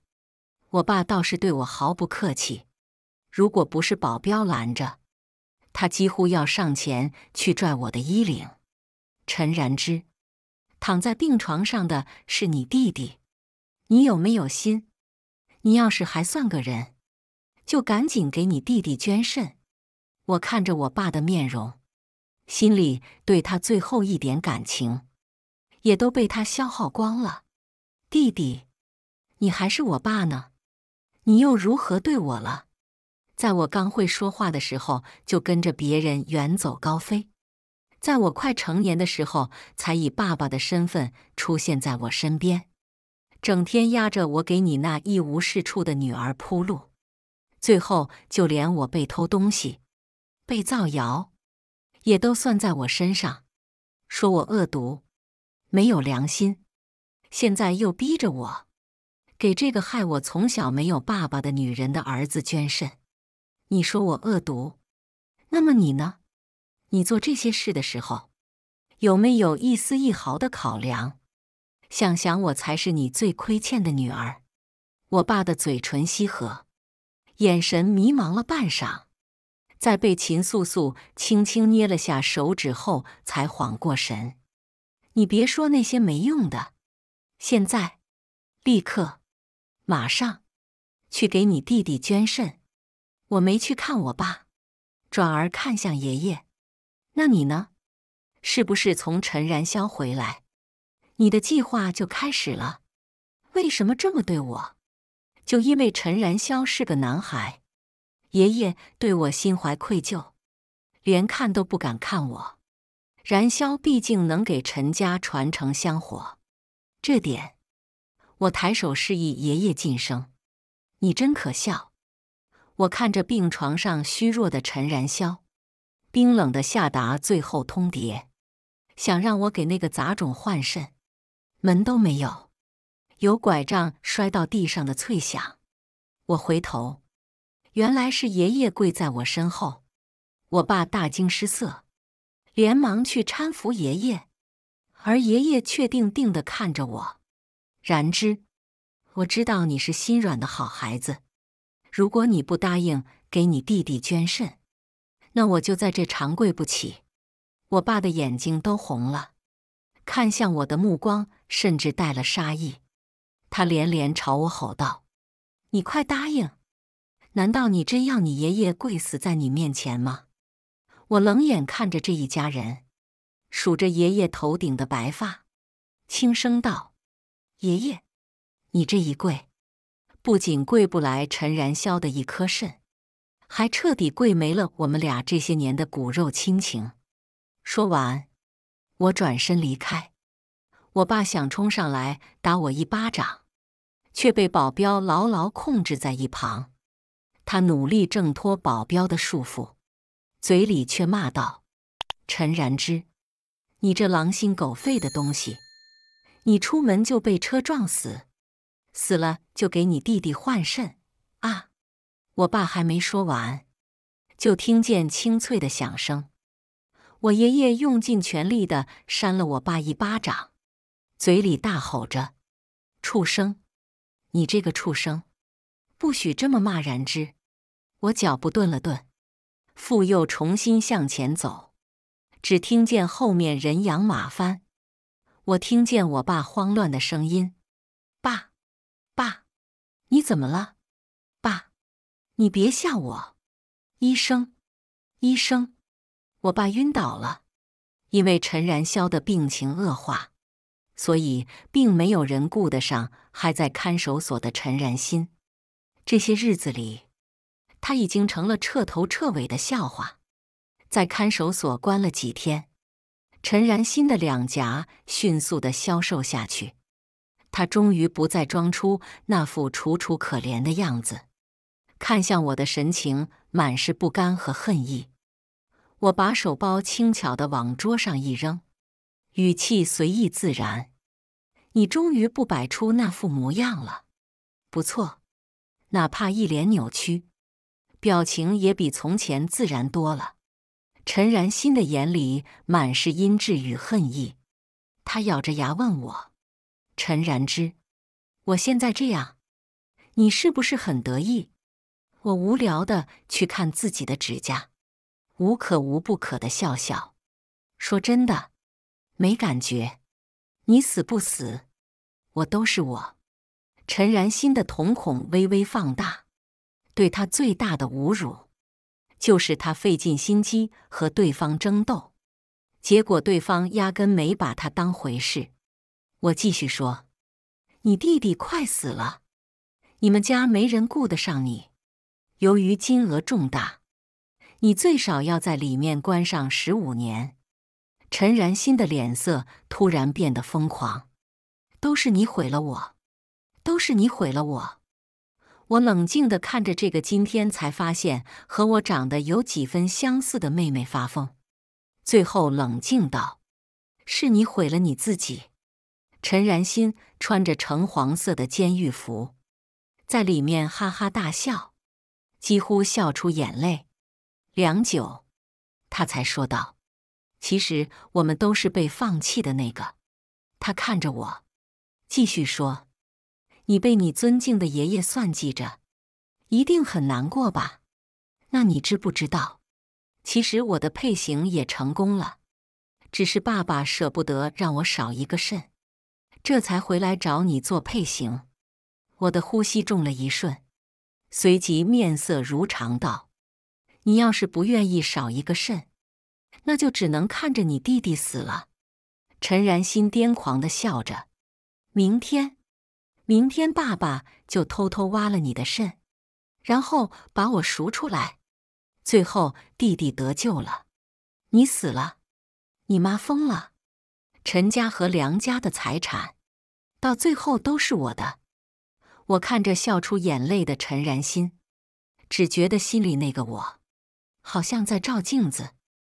我一言不发地离开关押陈然心的地方，走出好几还能听得见他的笑声与哭声。我妈的助理给我打电话：“老爷醒了。”此时正处于深秋时节，自树上飘扬落下的枯叶落了满地。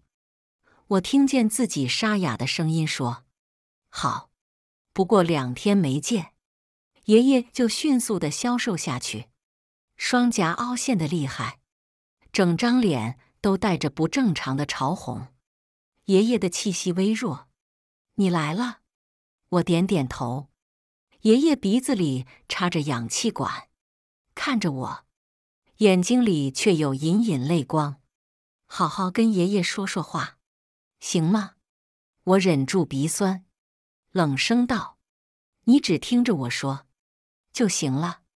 从小我就没有爸爸，小孩子什么都不懂，还以为我是表现不好，爸爸不喜欢我，才会一直不出现。为了让爸爸喜欢我，然后出现，我每件事都拼命做到最好。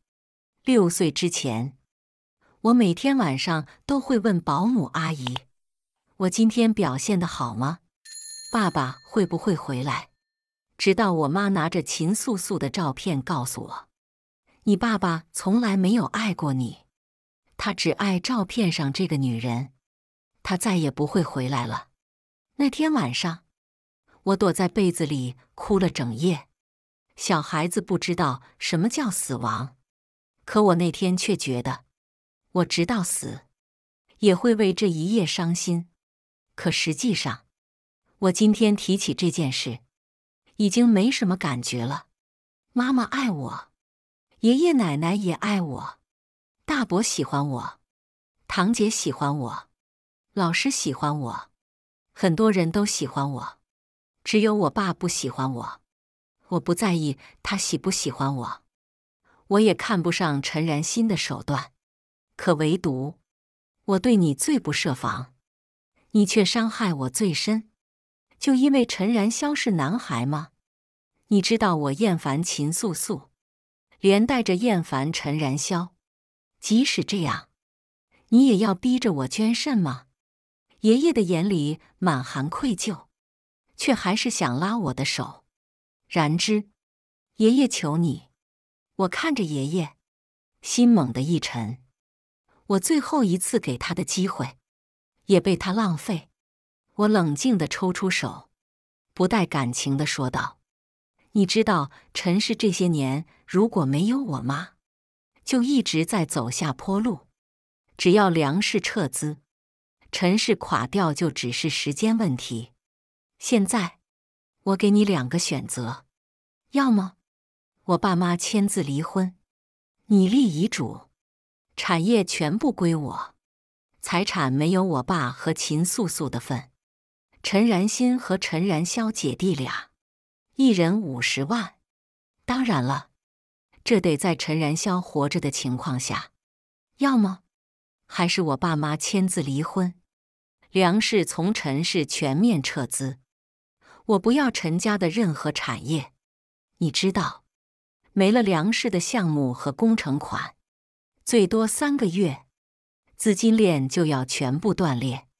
爷爷抬头，眼睛绝望而空洞地睁大，看着我，直到口水从他嘴边慢慢流出。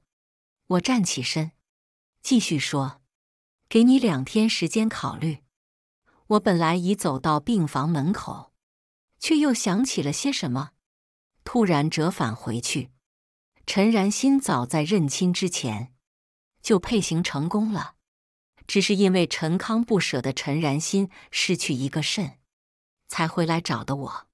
这件事你知道吗？2天后，我收到了来自爷爷的2个消息。第一个，爷爷立好了遗嘱，选择让我爸放弃继承权，陈家的产业由我全数继承，已经送去公证了。第二个，在我说完那句话后，爷爷躺在病床上疯狂地摇头，含糊地骂着我爸不是人。醒来之后，就中风了。我问我妈的助理，其他的事呢？陈康先生费了好大的劲，补上了酒店333万的空子，到处塞钱，最后判了5年。我敲着圆珠笔，冷声问：他哪来的钱？助理小心地回答：陈康先生在南城创业，有一家公司，前些天被他卖掉了。我由衷觉得想笑，为我爸爸这样不属于我的慈父情怀。我继续问：然后呢？助理说，陈康先生想让陈然新捐肾，但是陈然新死活不愿意。不仅这样，还拼命打砸东西。陈然霄已经于今天上午过世了。陈康先生一直在外面叫骂。我一阵恍惚，手中的圆珠笔掉落在桌上。你出去吧。我知道了。后面的事情发展就变得非常简单。陈然新在监狱里惹了事，一直奔赴在增刑的道路上。据说他惹到了监狱的大姐，拍了大姐一板砖。我暗笑，他这一板砖拍进去了他爸当年的半个公司。死了儿子，又失去偌大陈家的继承权之后，我爸整天酗酒惹事，在外面被人打得半死，却无力反击，于是只好再回到那个30平米的出租屋内殴打秦素素撒气。而秦素素在一双儿女一个死去，一个不如死去之后，本就爱慕虚荣的她只守了我爸半年，就卷走我爸仅剩不多的钱跑路了。他继续干起了老本行，勾引了一个比我爷爷年龄还要大的煤老板与之相爱，情比金坚。不过煤老板的老婆可不像我妈一样怕脏手，在发现秦素素的存在后，不仅叫人毒打一顿，还在煤老板买给秦素素的住所内大肆分发秦素素的裸照，弄得她只能一次又一次的搬家。至于爷爷，虽中风，但坚强的活着，没有人断了他的供给，他的物质生活始终优越。国内的事让我筋疲力尽，于是在大4那年，我申请了哈佛大学的硕士研究生，预备出国继续深造，也当换换心情。我妈得知我要远走，向来冷静淡漠的一个人抱着我哭了3天，最后毅然决然地做决定：去你的工作，老娘都累了一辈子，老了就想陪女儿。理想很丰满，现实很骨感。原本只需要我妈在国内拼命，现在却变成了我和我妈一起隔着时差在美国拼命。待到毕业回了国，我顺利接替我妈，开始掌管公司事务，成为了一名不折不扣的女总裁。从前的伤痛都已过去，我已经带着我妈，迎来了我的新生。感谢大家的观看。本期影片大家觉得是第1个故事精彩，还是第2个故事精彩呢？欢迎大家在下方评论区讨论。如果你喜欢这类故事，记得点击订阅微光夜读，并分享给更多的人，这会对我帮助很大。再次感谢大家的观看。